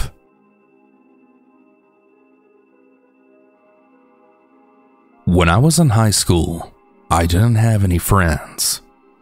I mean, I wasn't the kid sitting on their own in the corner of the schoolyard kind of thing, but I just didn't have any solid friendships or groups. However, my second cousin, who was related to me through being fostered by a distant relative, was in the same year level as me. Through being somewhat related, we became very friendly, and I was introduced to a small trio of mates. I had shared similar interests with them, like computers, video games, books, and more stuff, so I didn't mind hanging out with them. Now, my cousin was always strange. Weird and strange and peculiar, I'd say. But I accepted this, as I'm a fairly eccentric person myself, and I pretty much put it down to him being a foster kid with a really rough upbringing. Apparently, his biological mom's addiction is what led him to being taken by child services, and then ending up in a foster home. Sad, I know, but not uncommon, unfortunately. Along with his odd behavior, the other guys and I suspected that my cousin was also gay. It was more of an uncomfortable, humorous suspicion based on his flamboyant personality and touchy-feely antics. There were a few times when we'd all play fight, wrestle, and get each other in headlocks, that kind of thing, where we swore that one time he was, should we say, physically aroused from it. Needless to say, we avoided any physical interactions from then on. Don't get me wrong here, we weren't anti-gay or anything, but you can imagine the discomfort, especially when you're 14. But regardless of the strangeness of my cousin, I was dealing with an alcoholic father on a daily basis and a subsequent turbulent home life myself, so I think I stayed friends with them in a kind of kindred spirit way, based on the account of us both having screwed up families. Now, to continue the story, it's important that I describe this next part, and I hope it makes sense to any non-Australians. Now, in my town, there are a whole bunch of high schools scattered across the area, but when students have to finish year 10 from their respective colleges, and then move on to year 11 and 12 before they graduate, almost every student is sent to the same big school, right in the middle of town. Strange concept, I know. But it's kind of cool that every public school teenager in town spends 2 years all together. You meet new people, attend big parties, and you pretty much forget about the last 4 years you spent at your old high school. Importantly though, when you attend this particular school, you have complete autonomy and responsibility for your own class attendance.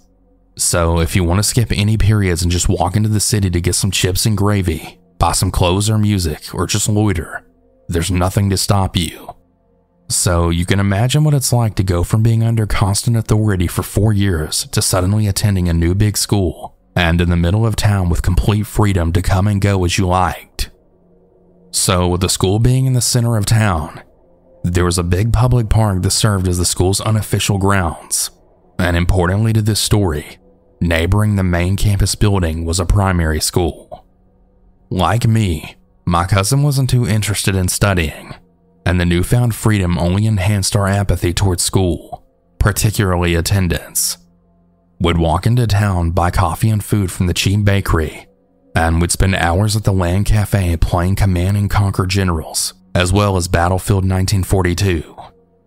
Yeah, that gives you an idea of what time period this took place in. One day, as I was expecting that we would visit our usual haunt, my cousin tells me that he's heading next door to the primary school, and I should come along. Apparently, he had been granted access to the school to help children read, and he had been doing this for some time. As someone who loves reading, grammar and literature in general, I thought, sounds fun. So we entered the primary school, and the whole time my cousin is leading the way, and we walk up the main stairs through the corridor and into a busy, noisy classroom. The teacher of the classroom acknowledges us, and she just continues on with her work without really paying any attention. Strangely, I didn't even have to explain why I was there. I remember listening to kids who must have been in grade 3 or 4 read and helping them pronounce words, etc., and thinking to myself, surely this all must be legit, right?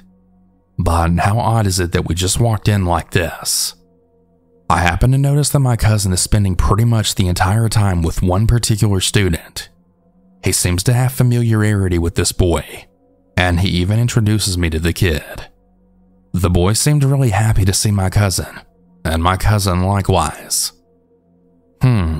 This must be his favorite student, I thought, and I went back to listening to the reading. The second time he took me to the school, the teacher of the classroom wasn't expecting us. I can vaguely remember her saying something like that she didn't know anything about it, and it was probably best that we come back another time. Weird, I thought. But maybe there really was just some mix-up, and the teacher wasn't notified of us. In case you were wondering why I kept going, I'd always shown an interest in education, and at one point, I had even studied for 3 years to become a primary school teacher myself. That is, until changing a career choice for something a little less stressful. However, the third time my cousin asked me to join him, I agreed. But this time, it was different, and I never went there again. As we were approaching the main campus building, with him leading the way as usual, I got a strange feeling. It was a different time of the day compared to the last 2 times, and there seemed to be a lack of confidence in my cousin. Upon approaching the door, he seems nervous, like he's really reluctant to go in. He hesitates as he pushes the entrance doors open and sort of just creeps through the hallway, up the stairs, cautiously looking out for somebody.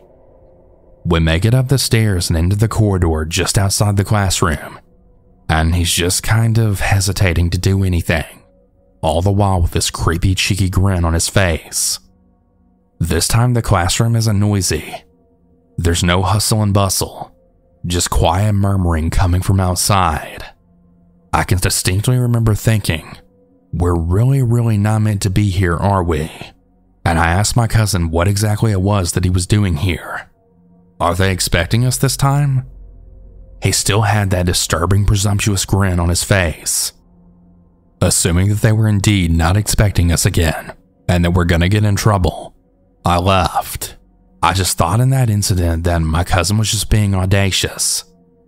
I mean, he was an audacious person, stealing money from his parents, hacking the school's admin, and so forth. So I just thought that was another aspect of it. That was until one day, as we were chatting, he had mentioned the boy from the classroom, the one that I saw him fixated on. He told me that he'd still been going over to the school to see him, to talk to him, not only in the classroom, but also at the playground as well. My cousin also said that he'd seen him outside of school, and that he'd actually gone to watch him play soccer on the weekend, and that he was also planning on going again next Saturday. Yeah, off go the alarm bells. Even more confronting was that he even proposed visiting the boy's house. I can't really remember how I reacted in that moment or what I even said. I think I just did the whole, oh, okay, but in my actual mind being like, what the actual fuck?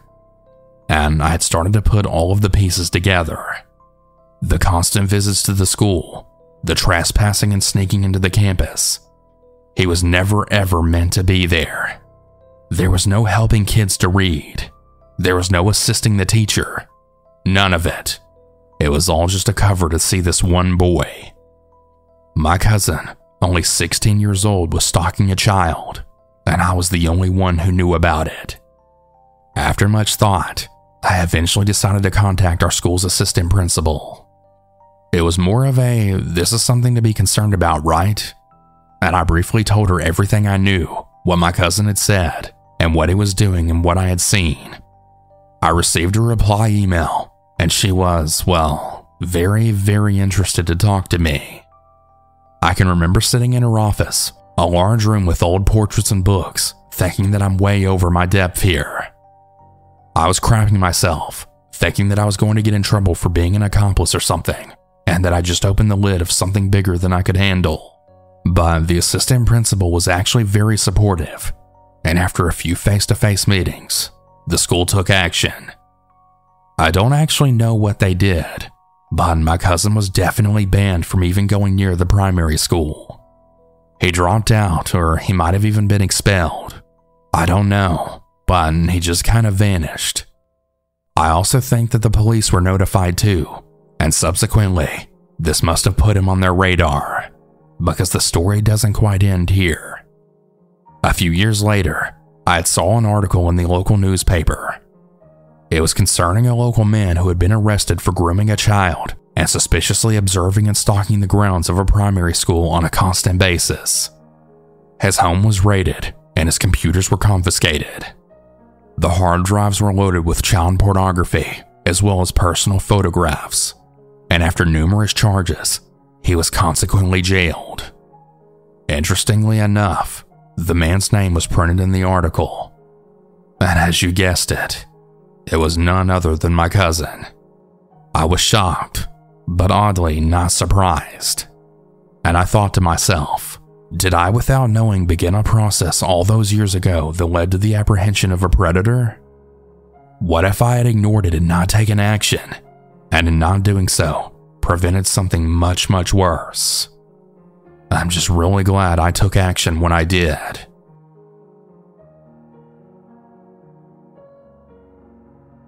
Disclaimer: there's a suicide at the end of this story. This is a long story. My stalker lasted over several years, and it's taken me a few years to really get going with my life after this. At the time, I was in my mid to late 20s. I would say I was an average-looking female, at least in my opinion. I'm also a little bit on the chubby side. I had worked in retail for over 10 years. My last retail jobs were for 2 clothing stores and a baby store. Yes, I was working 3 part-time jobs in a small city, largest in the state. At the time, hardly anyone was hiring for full-time because they didn't want to pay for benefits and whatnot. My first job was at one of the 2 clothing stores in an outdoor mall. One day, an older guy walked into the store. Not knowing his name, he'll be known as Bob. Bob was roughly in his early to mid-40s. He was balding on top with quite a few age spots. Bob had bad posture with an ill-fitted suit. The ill-fitted suit made him look bigger around his midsection. He also had some yellowing teeth with a black spot on a couple of the front teeth. Bob came into the store and just looked around really. I was working in the kids section of the clothing store. Bob stopped in front of me after browsing the store. I was refolding the shirts. He tried to get a look at my face before proceeding to ask for help. This happens quite often to me when working on the sales floor. I was anticipating answering the normal questions about the clothes which I normally get. For example, my child is 8 years old. How would this fit them? Why are these clothes so expensive? They're cheaper at Walmart. And of course, do you know how many kids I have? Do you have a multiple children discount? Yeah, every day wanting to tell people off who ask questions like this. In this case, Bob wanted to know how to pronounce my name on my name tag. Do I have a boyfriend? How old am I? And what days will I be working at this store? This does happen sometimes, and I would usually have an answer to distract away from these questions. But this time it was different. His smile was off.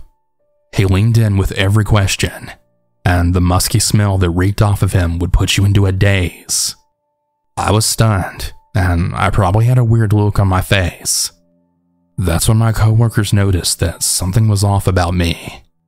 When they saw me in distress, they came over to get me away from the situation.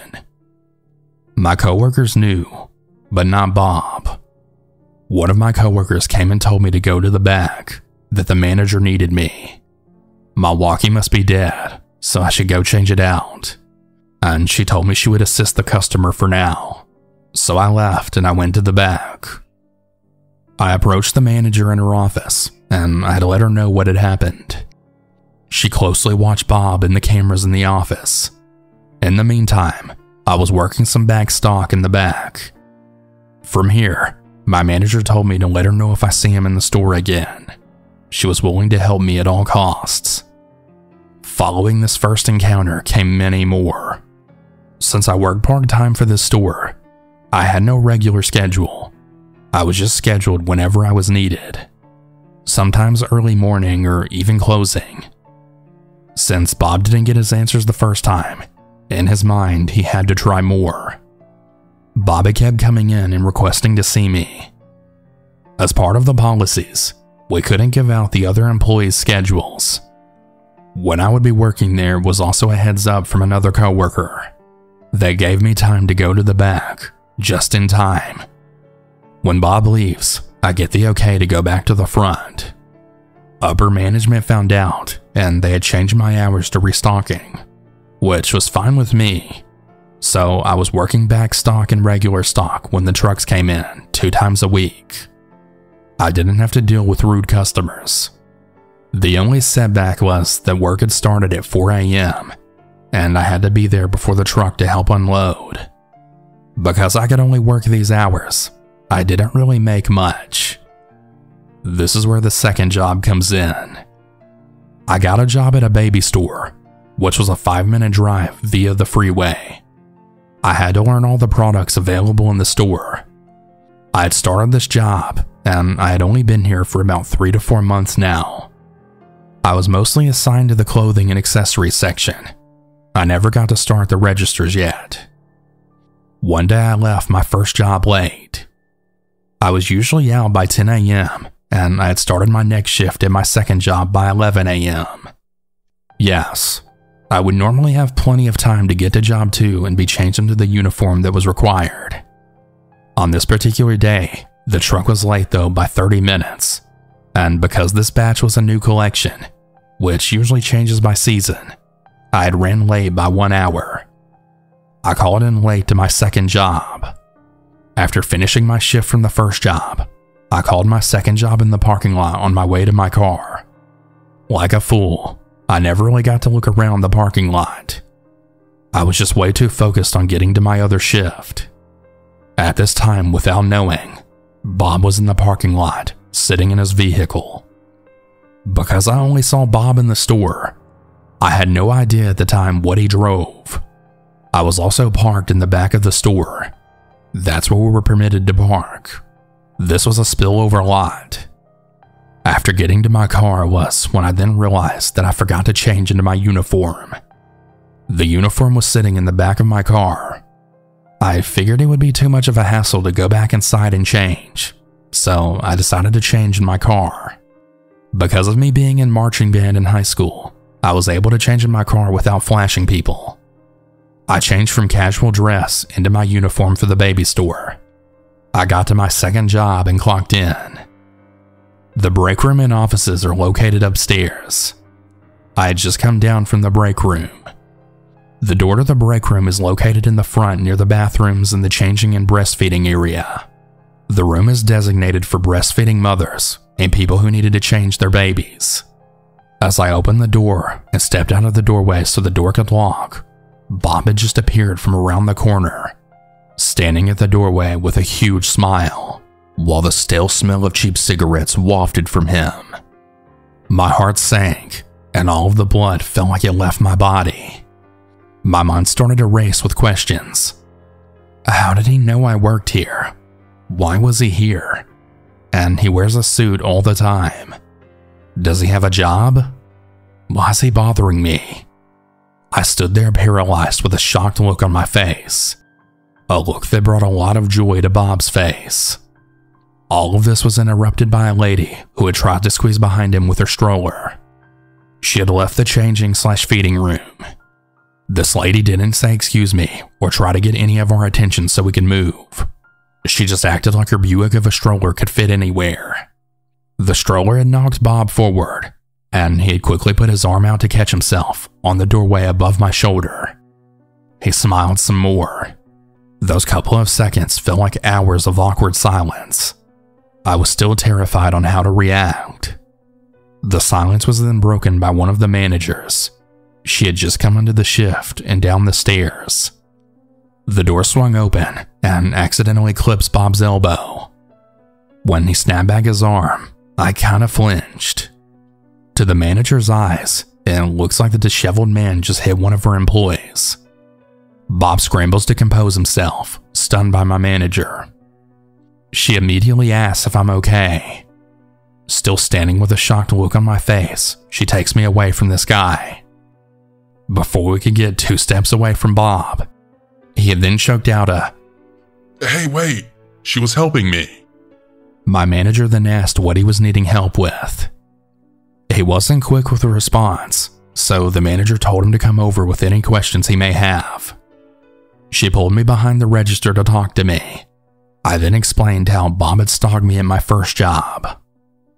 I'd let her know that my first job had already filed police reports about this man. Then I'd tried to file a harassment and stalking report with the police, but as usual, the police stated nothing can be done. From this day forward, my manager and upper management were aware of the situation, and they also kept security in the loop. We were in the small plaza. Security was mainly for the 2 bigger stores, which was the baby store I work at and a Bed Bath & Beyond. The new rule that was implemented was for me to be escorted to my car by any employee available if security was unavailable. For my first job, security had to escort me through the outdoor mall to my car, and if security wasn't available, then a male employee escorted me. Most of the time it was security though, and yes, there were rumors on both jobs about why I needed security. Just like my first job, my second started to randomly schedule me during odd shifts. I still had many more hours than my first job though, but not enough to total a full-time job. Shortly after getting my second job, I got my third. Another high-end clothing brand. This time it was a 20 to 30 minute drive via freeway. I worked at the mall on the other end of the city. I was able to settle in quite nicely. Things had started to look up from here. By now, it's been a few weeks into the new job, and no new sightings from Bob. I was so happy that it was ending, that he had finally lost interest. But before I could celebrate, while sitting in traffic, going from job 1 to job 3, I then saw Bob waving to me from the next car over, stuck in stopped traffic. He was there, staring and smiling. All I could think of is an expletive word. But before I could say it, the man had the gall to wave to me. Like if we were best friends in the past or something that had lost connection over the years. After another moment of feeling petrified, came anger. From the anger, my goal was to still get away. And yes, this was unsafe at the time, but I did what I could to get away from him. I tried to merge and get in front of as many cars as I could. I cut people off and I squeezed into spots that I know my car wouldn't normally fit. I'm not proud of that, but I felt at the time that it had to be done. knowing that the police wouldn't help. I eventually got to the mall and parked as close to the mall entrance as I could. Not to the main entrance, but to the back way that all of the mall workers can go through. I ran down the creepy corridor with flickering lights that barely kept the hall lit. I busted out one of the side doors that peeks through two of the mall stores. I got to the store and ran to the back. I didn't see Bob after that, and I kept a close eye on the storefront. No Bob. Did I get lucky this time? Hours passed by, and still no Bob. Soon days passed by, and just like before all my jobs, there hasn't been any new Bob sighting. I wait to celebrate though. The last time I tried to celebrate, Bob would come back into my life. So I just went on, working my 3 jobs. I was struggling with scheduling. Both job 1 and 2 added more hours. Getting enough sleep, eating normally, and just trying not to lose my damn mind. The first month of working all 3 jobs started to get easier to schedule. I can juggle the 3 a little better. Even though work was getting better, I started to have nightmares. Bob started to invade my mind. At work, I would get anxiety, imagining seeing Bob's face pop up anywhere and everywhere. Every time I would smell cheap cigarettes on a random customer, I would automatically imagine Bob with his yellow smile. I would feel an instant cold consume me. All of the anxiety really stressed me out, not knowing if Bob would appear from behind me.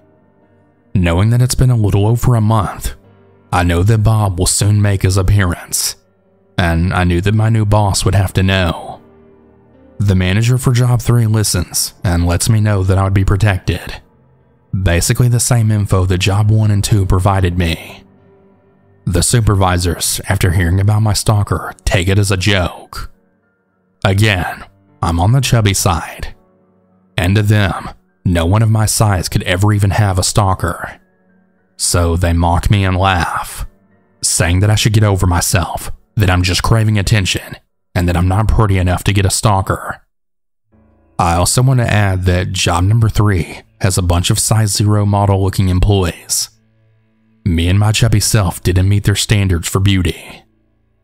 Another week goes by, and dressing mostly mannequins, and I ended up catching the eye of a guy who worked the jewelry counter at a jewelry store across the way. This guy only stared and smiled with the occasional wave.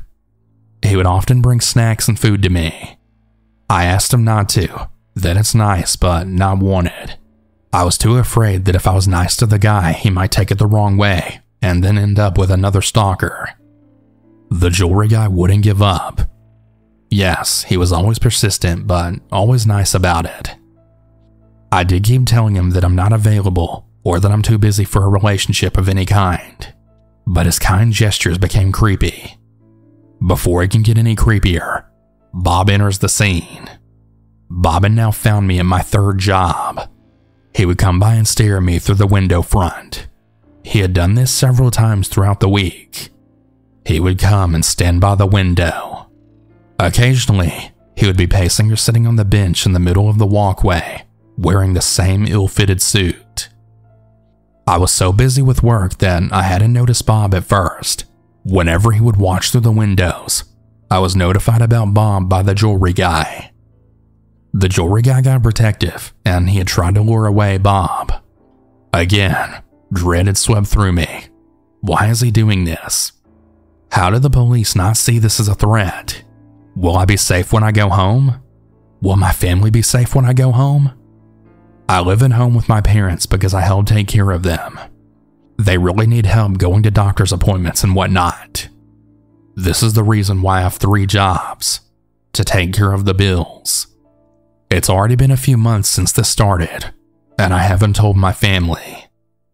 I just don't want them to know and worry.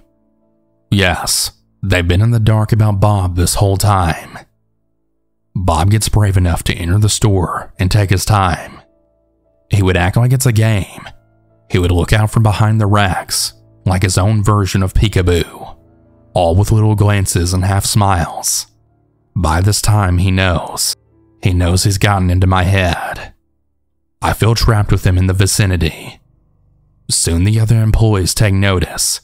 Instead of helping me, they bring him towards me and they then mock that he's my boyfriend.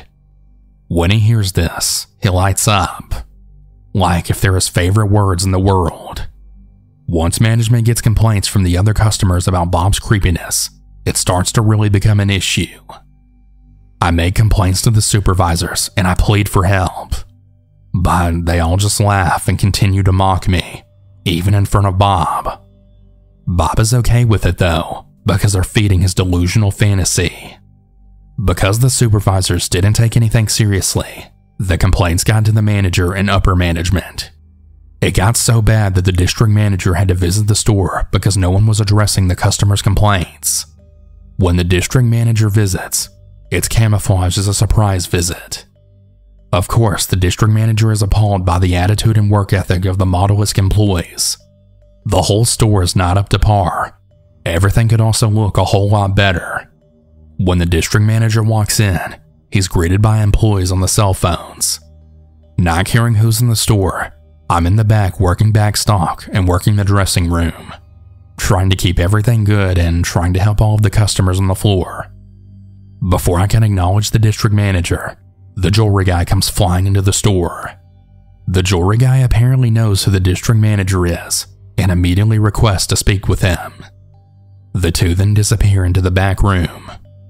After being made aware of who he is in the store, everyone in the meantime tries to work harder to show that they're capable of working there.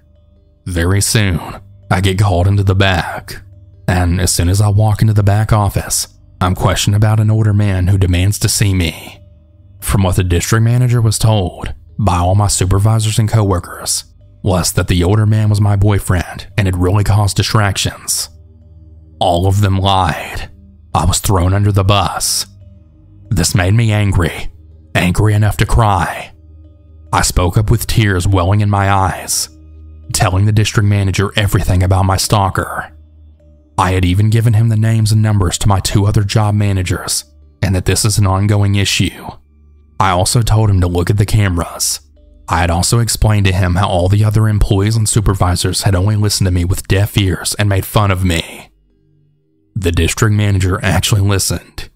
He questioned everyone who was working that day. They, of course, all lied for each other.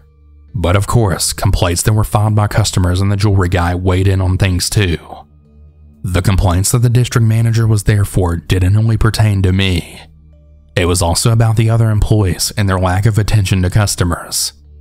Sales were down, and management was really slacking on paperwork, as well as reporting the correct numbers for inventory.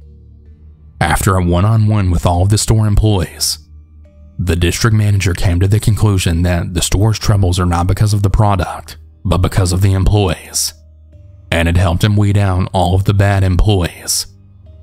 There was a purge on most of the employees throughout that week. I got to keep my job, and I got the direct number for the district manager if I ever had any problems at the store. In the meantime, Bob was still lurking in the mall. Bob had also been given a copy of my schedule at my 3rd job, so he knew when to be around. Most days I worked 2 jobs, but today I was scheduled for all 3. My day started at 4 a.m. for job number 1. It started slow but went smoothly. Job number 2 was fine with no hiccups at 1 p.m. Job number 3 started at 6 p.m. and I came into the parking lot. I looked around the parking lot and I didn't see anything suspicious. I walked to the entrance and down the poorly lit hall. When walking through the entrance, the heavy metal door slammed shut. I hadn't seen anything unusual, so I decided to take my time. I just kept going without looking back. The door slammed shut again from behind, and as I was about 1/4 of the way down the hall, just thinking that it's another employee, I kept walking. But I did start to walk a little faster. The footsteps behind me sounded like a shuffling sound, the sound of them echoing off the cinder block walls. I took longer strides and a little more of a faster pace. The shuffling sound went from a slow pace to a light jog. My heartbeat started to fasten. I looked back and I saw Bob. He was running towards me in the hall. I quickly turned around and I started to run. I'm not going to let him catch me. He was moving quickly, his shoes hitting the cement floor echoing in the hall. His running sounded like he was coming at me from all directions. I just knew in my head, he's going to do something to me and no one would ever know. But before I could get to the end of the hall, the door flew open and security was doing a walkthrough when I then yelled out for help. It took them a second to understand the situation before running towards me.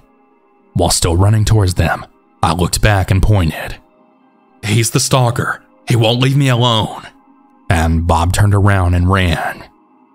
He was quick, but he wasn't fast enough to outrun security. They had caught him, and they phoned over to my job. The manager who was in the office for the time being took the call. I let him know what happened. A police report was made, another one for my collection, and I still had no standing ground with the police. Again, there was nothing at all they could do about it. By this time, I knew I had to call home. I just got too scared to be tough anymore. I called home in tears, and I explained to my parents about what happened. They were pretty mad because I never informed them about the stalker, but even more upset because they weren't able to protect me. I wasn't allowed to go anywhere by myself at all. One of my 3 brothers had to go with me, no matter where I went. I was dropped off at work, and I was picked up at work by one of my brothers. 3 jobs for almost 2 years and on stalker watch, it had really started to take its toll. Not only on me, but for those who had to look out for me. My family, my coworkers, security. My mind had started to unroll, not only from rude and overprivileged customers, but also the anxiety and stress of knowing that Bob will come back again. I quit all of my jobs. I was unemployed for about a month or 2 before I got a full-time position for a health insurance company. And by this time, I hadn't seen Bob for a very long time. My security squad was disbanded. No more nightmares with little anxiety. I worked customer care for a medical insurance company. It was nice to be working in a different part of the city, still across town from where I lived. After working there for over 4 months, I noticed that a random car from patient parking would follow my car around the parking lot. For example, I was always in the employee parking, but parked whenever a spot was available. This one vehicle that was parked in patient parking one day is parking way too close or next to my vehicle the following day. I was cautious, but I thought of it as another worker somewhere in a different department. Besides, no one could follow me into the building because a key card was needed. When I got done with work, so was the other occupant of the other vehicle. And no, it wasn't the same vehicle as my stalker, but they had always followed me towards my home. At first, it would follow me to the freeway. The following day, it got into the freeway, but got off before the interchange. The next day, however, it would get onto the interchange, but then it would get off soon after. Then it would almost follow me home. I didn't want to assume that it was a stalker, but going across the city to my home, I would often go different ways through the side streets and main streets. I ended up finding out where the police stations were. This vehicle would stop mid-city at first, and then follow a little further each time. Once I pulled into the police station parking lot, the car would turn around and leave. I would wait in the parking lot for about 30 minutes before going home. It got to a point where I had to tell my supervisor. Security was kept on lookout for the vehicle, and cops were notified. And yet again, they told me they couldn't do anything. The vehicle that had followed me had stopped. By this time, I had almost made it to a full year at this job. After finding another full-time job with better benefits, I quit this one. The new job was located further from my last job, at the very edge of the city, borderline into the next city. I was working for a medical supply company. It was an office job, on and off the phones. We were able to see new patients who needed instructions on how to use certain equipment, patient consultation. After working this job for a few months, that's when a surprise came. Bob came in, needing a fitting for some equipment. He recognized me through the glass. My desk was in the area where we can see the walk-ins and then notify whomever was able to help with the walk-ins. My job was mostly working with patient insurance. When I saw him, I got so scared. It felt like all of the blood drained from my body, and my coworkers noticed. Everything that I had gotten over immediately came back within 10 seconds. My supervisor pulled me into the break room around the corner and out of sight of the window. I had to let him know about Bob and what had happened the last few years. I was struggling to keep back tears and not have a panic attack. My supervisor calmed me down before heading to the manager's office. He told the manager. I was able to stay in the break room and then just wait until Bob left. Bob didn't leave with ease. He had asked questions about me. No answers were given. When Bob left, I was able to get back to work, and shortly after, I was called into the manager's office. There I explained what happened in the past. Every time, I was seconds away from a panic attack. This time though, I was able to go into a full panic attack. Bob kept coming back. This time he wasn't going to let me go. Bob had started to come back with complaints of ill-fitted equipment and saying that pieces were missing. My manager had to stand next to me by my cubicle and stare down Bob. My manager would tell me to keep my head down and to not look up. One day when I went to have lunch in my car because the break room was full, Bob was waiting outside in his car. Then I noticed it. It was the same car that kept following me in my last job. It was the same vehicle. It was Bob. He casually got out of his vehicle and walked over to mine. I quickly locked the doors. What should I do? He has something in his hand. Is it a weapon? Am I going to die today? I try to calm my mind. Bob just stands there and says, I finally found you. I got scared and I called my manager, panicking. I told him about how Bob was outside of my vehicle. The manager came outside to escort me back in. I quickly fled with my manager back into the building. My manager put his arm around me and made sure to get my purse, and he had also locked my car for me. I was comforted by my other coworkers, and my manager called the cops. About 5 minutes had passed. Bob had come into the building raging and screaming. He said that he was always there for me. How dare I go into the arms of other men? The other employees in the previous management, who were all male, he saw them as threats. That sent him off and fueled his rage. Hell, any guy I smiled at in general sent him off. He said how he followed me to make sure I was safe, that I couldn't get away from him. He then went off on another rant about how he imagined us being together, that he knew he found the one when he first saw me smile at him in the store, how that made him feel more than what any other woman has ever made him feel, that we could be together no matter what. At the time, my manager kept telling me just to not listen.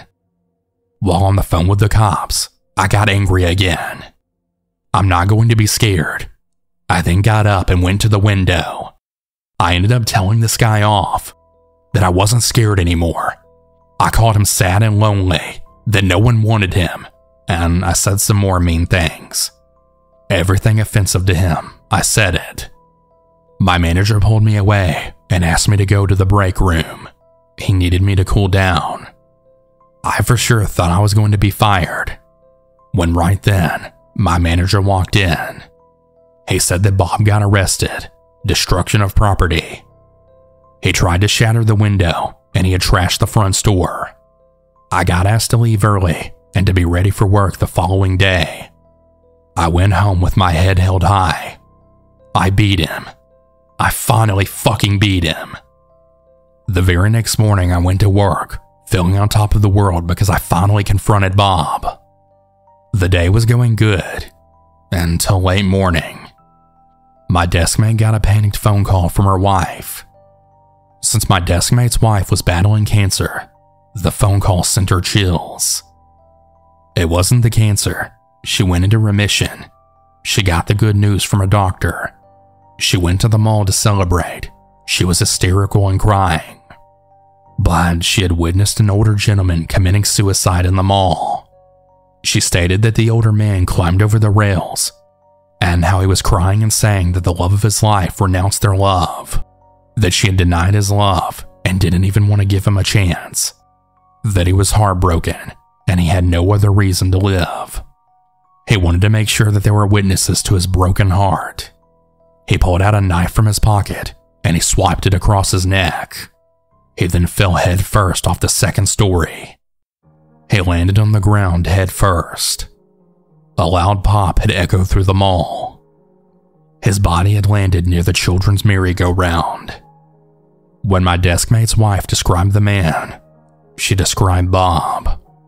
I was really filled with happiness because he was gone, but also guilt, as he probably had a lot of issues, and I didn't know how to deal with his feelings. But because law enforcement didn't pay attention or didn't want to help for several years, this guy went about thinking what he did was normal. I'm not really sure if he had a family of his own, and there was little to no coverage by local news media. I never did get to know his actual name. I thought I would be okay after this. It's been 10 years since all of this happened. I'm going to therapy for it. I'm finding out that this was nowhere near my fault, but I still feel guilty. Always watch out for people. There really are some crazies out there. Hey everyone, I hope you all enjoyed these stories.